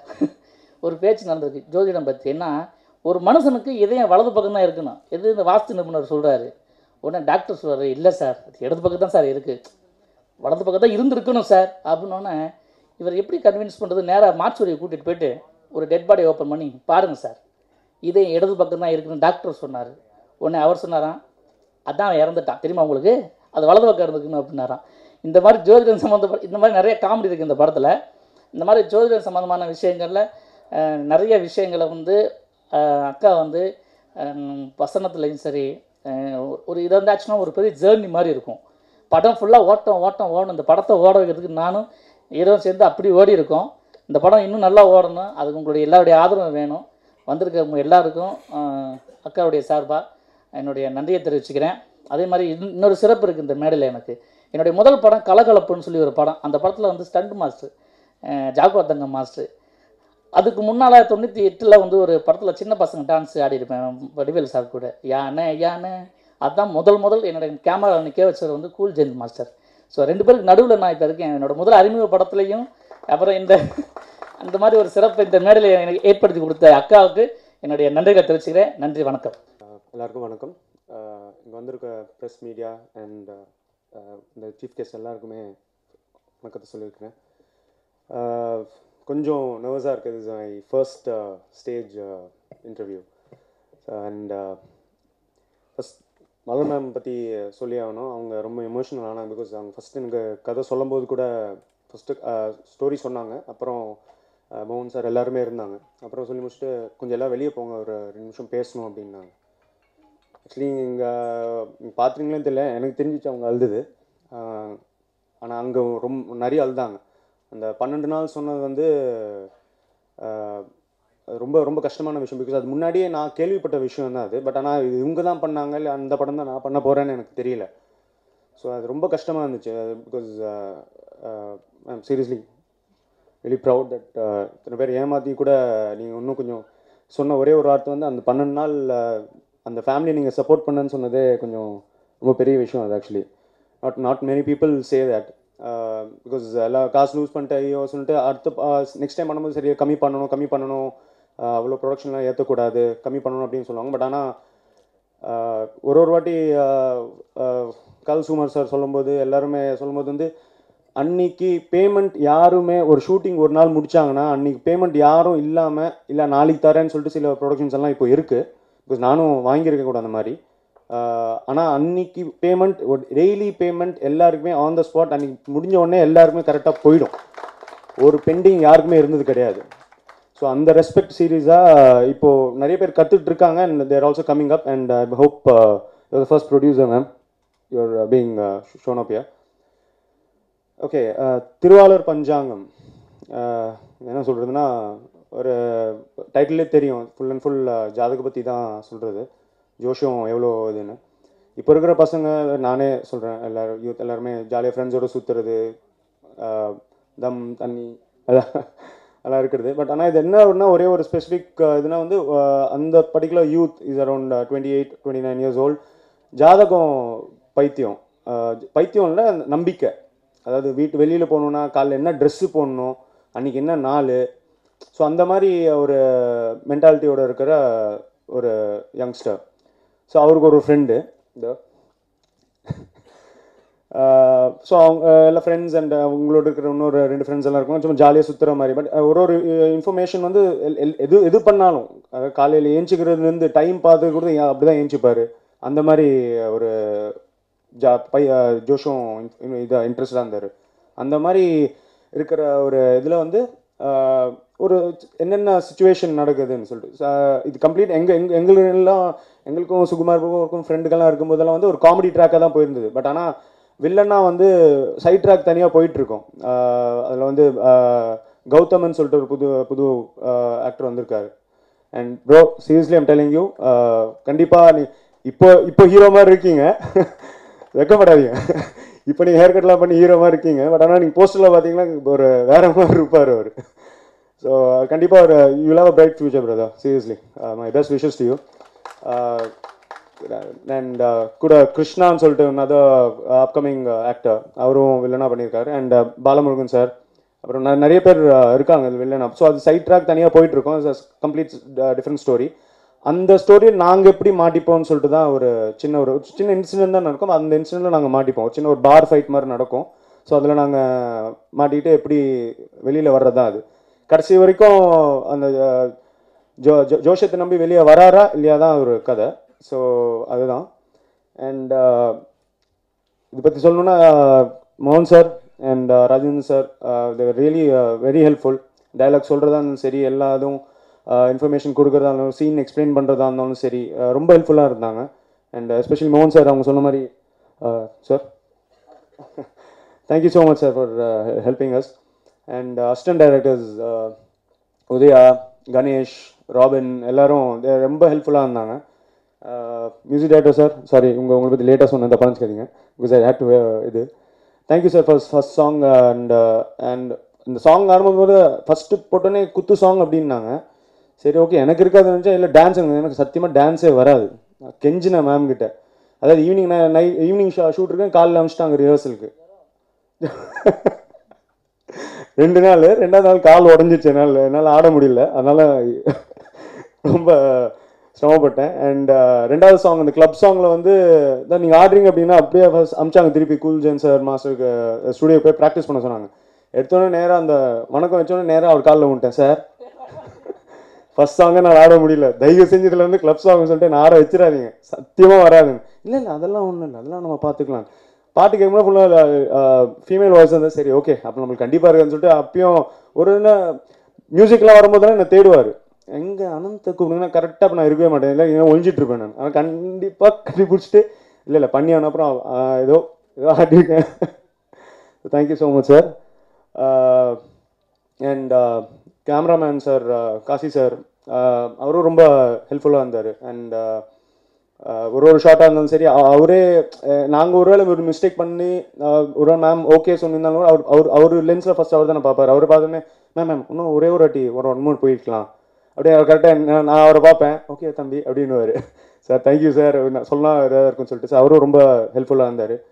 And I wish you ma'am all the very best. And அவங்க எல்லாருக்கும் please do support us. And really sorry for the delay, லேட்டாக ஆரம்பிச்சதுக்காக. அண்ட் கொஞ்சம் கண்டிப்பாக சப்போர்ட் பண்ணுங்கள். And sir thank you so much for every one coming year. Thank you so much. ஊடக நண்பர்கள் அனைவருக்கும் வணக்கம். பாக்கியராஜ் சார், செக்வர் தங்கம் மாஸ்டர், சுகுமார், ஹீரோ, இன்றைய கதாநாயகன், மியூசிக் டைரக்டர் ஹரி. டைரக்டர் வந்து லாங் ஸ்பீச் கொடுத்தாங்க. அவங்களுடைய ஆக்சுவலி ஃபுல்லாக இன்னும் நிறைய இருக்குது அவங்க சொல்ல வேண்டியது, பாதியில் முடிச்சிருக்காங்க. மேபி ஃபைனலில் நீங்கள் திரும்ப பேசுங்க. இந்த ஒரு சாங் நான் பண்ணியிருக்கேன், இந்த வெஸ்டர்ன் சாங்கு. அது வந்து என் கூட ஒரு 3-4 மந்த்ஸ், நான் ஃபஸ்ட் டைம் 3-4 மந்த்ஸ் வந்து டிஸ்கஸ் பண்ணது இந்த சாங் மட்டும் தான். நான் நிறைய படங்கள் பண்ணியிருக்கேன், இருந்தாலும் இந்த பாட்டு வந்து நிறைய டிஸ்கஸ் பண்ணி எடுத்தோம். ஆனால் அவ்வளோ டெடிக்கேட்டட் அவங்க. நீங்களாம் போக வேண்டாம் மேடம், திரும்ப நீங்கள் நிறைய படங்கள் எடுக்கணும், நாங்கள்லாம் ஒர்க் பண்ணணும், நீங்கள் பயப்பட வேண்டாம். நீங்கள் எல்கேஜி யூகேஜிலாம் கிடையாது, நீங்கள் பிஏ பாஸ் பண்ணிட்டீங்க. நான் பார்த்த படம் பார்த்தேன், நல்லாயிருக்கு. ஸோ வாழ்த்துக்கள், படம் வெற்றி பெற என்னுடைய மனமார்ந்த. தாய் தந்தைக்கும் தாய்மொழி தமிழுக்கும் முதல் வணக்கம். மேடையில் அமர்ந்திருக்கும் திரைக்கதை பிதாமகர் பாக்கியராஜ் சார் அவர்களுக்கும் மற்றும் மேடையில் இருக்கும் என்னுடைய தொழில் நண்பர்கள் அனைவருக்கும், எதிரில் இருக்கும் எங்களை வாழ வைக்கும் பத்திரிகை நண்பர்களுக்கும், ஊடகத்துறைக்கும் மற்றும் சினிமாவுக்கே உயிர் கொடுக்குற ரசிகர்களுக்கும் முதல் கண் வணக்கத்தை தெரிவிச்சுக்கிறேன். இந்த மேடை வந்து நான் மறக்க முடியாத இடம். ஏன்னா என்னை வந்து இயக்குனராக ஒரு 6 மாதத்துக்கு முன்னாடி இங்கே தான் திரு சுந்தர்சி சார் என்னை அறிமுகப்படுத்தி வச்சாங்க. இன்றைக்கி இன்னொரு இயக்குனர் அறிமுகமாகிற விழாவுக்கு நான் வந்திருக்கின்றதே அவங்களோட ஆசீர்வாதம் தான். ஸோ சுந்தர்சி சார் அவர்களுக்கு என்னோடய நன்றியை தெரிவிச்சுக்கிறேன். இங்கே கற்றுக் கொடுத்தவங்க கற்றுக்கிறவங்க இல்லை, வாழ்க்கை நிறைய கற்றுக் கொடுக்குன்றத மறுபடியும் இவங்க சொன்னதிலே தெரிஞ்சிருக்கும். ஒரு விஷயம் தான் நம்மளை இங்கே வர வச்சது. என்னென்னா, ஒரு பெண் ஜெயிக்கும் பொழுதெல்லாம் வந்து நம்ம கை கொடுக்கணும் அப்படின்னு நினைப்போம். ஏன்னா பாரதியார் சொன்ன விஷயம் என்னென்னா, மாதர் தம்மை இழிவு செய்யும்பொழுது மடமை கொளுத்தோம்னு சொன்னார். ஆனால் இன்றைக்கி எத்தனையோ பெண்ணுங்கள் படிச்சுட்டும் டாக்டராகியும் ரோட்டில் எரிக்கப்பட்டுக்கிட்டு இருக்காங்க. ஸோ ஜெயிக்கணுன்ற நம்பிக்கை, அந்த குரூர எண்ணம் நிறைய பேருக்கு போகணும், நிறைய தெளிவு வரணும். அதுதான் நமக்கு தேவை. படம் என்னன்றதை பார்த்துட்டு நீங்கள் சொல்ல போகிறீங்க. அதனால் ரிசல்ட்டுக்கு அவங்கள மாதிரி நாங்களும் வெயிட்டிங். நான் எங்கே போனாலும் ஒரு விஷயத்த சொல்லுவேன், அதை இங்கேயும் சொல்லிக்கிறேன், பதிவு பண்ணிக்கிறேன்.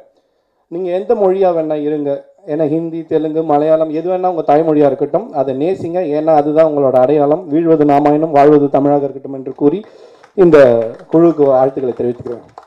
இந்த படம் பஞ்சாங்கம்னு டைட்டில் கேட்டேன், என்ன பஞ்சாங்கம்னு வச்சுருக்காங்களே அப்படின்னு எல்லாருக்கும் நினைக்க தோணும்.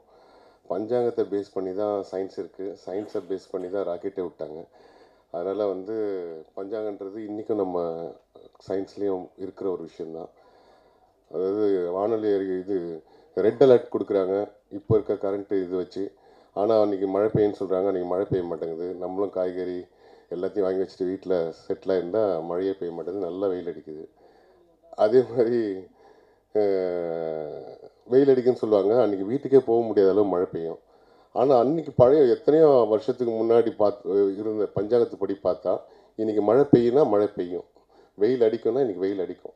ஸோ அந்தளவு நம்ம அந்த பழைய பஞ்சாங்கன்றது வந்து இன்றைக்கி வரைக்கும் நம்ம லைஃப்பில் கரெக்டாகவே போயிட்டுருக்கு. அது மாதிரி இவங்க பஞ்சாங்கன்னு வச்சுருக்காங்க. நிச்சயமாக இதில் ஏதோ ஒரு பிளானட் பேஸ் பண்ணி ஒரு கான்செப்ட் சொன்னாங்க, இன்ட்ரெஸ்டிங்காக இருக்குது. கண்டிப்பாக இதை ஜெயிக்கும்னு நினைக்கிறேன். எல்லாருக்கும், எல்லா டெக்னீஷியனுக்கும் வாழ்த்துக்கள். அப்புறம் நான் திமிர் பிடிச்சவன் படம் ரிலீஸ் பண்ணும்போது, ரிலீஸ் பண்ணுற அன்றைக்கி வந்து கஜா புயல் வந்துச்சு. ஸோ வந்து அதில் ஒரு விஜய் ஆண்டனின்னு ஒரு பெரிய ஹீரோ இருந்தனால அது ரொம்ப போராடி ஜெயிச்சோனாங்க. அதனால் இன்றைக்கி வந்து ஒரு படம் ரிலீஸ் பண்ணணுன்னா எந்த நாளில் ரிலீஸ் பண்ணுறது ரொம்ப முக்கியமாக இருக்குது. ஸோ நீங்களும் பஞ்சாங்கம் பார்த்து கரெக்டான மழை இல்லாத காலமாக பார்த்து ரிலீஸ் பண்ணுங்கள். தேங்க்ஸ்.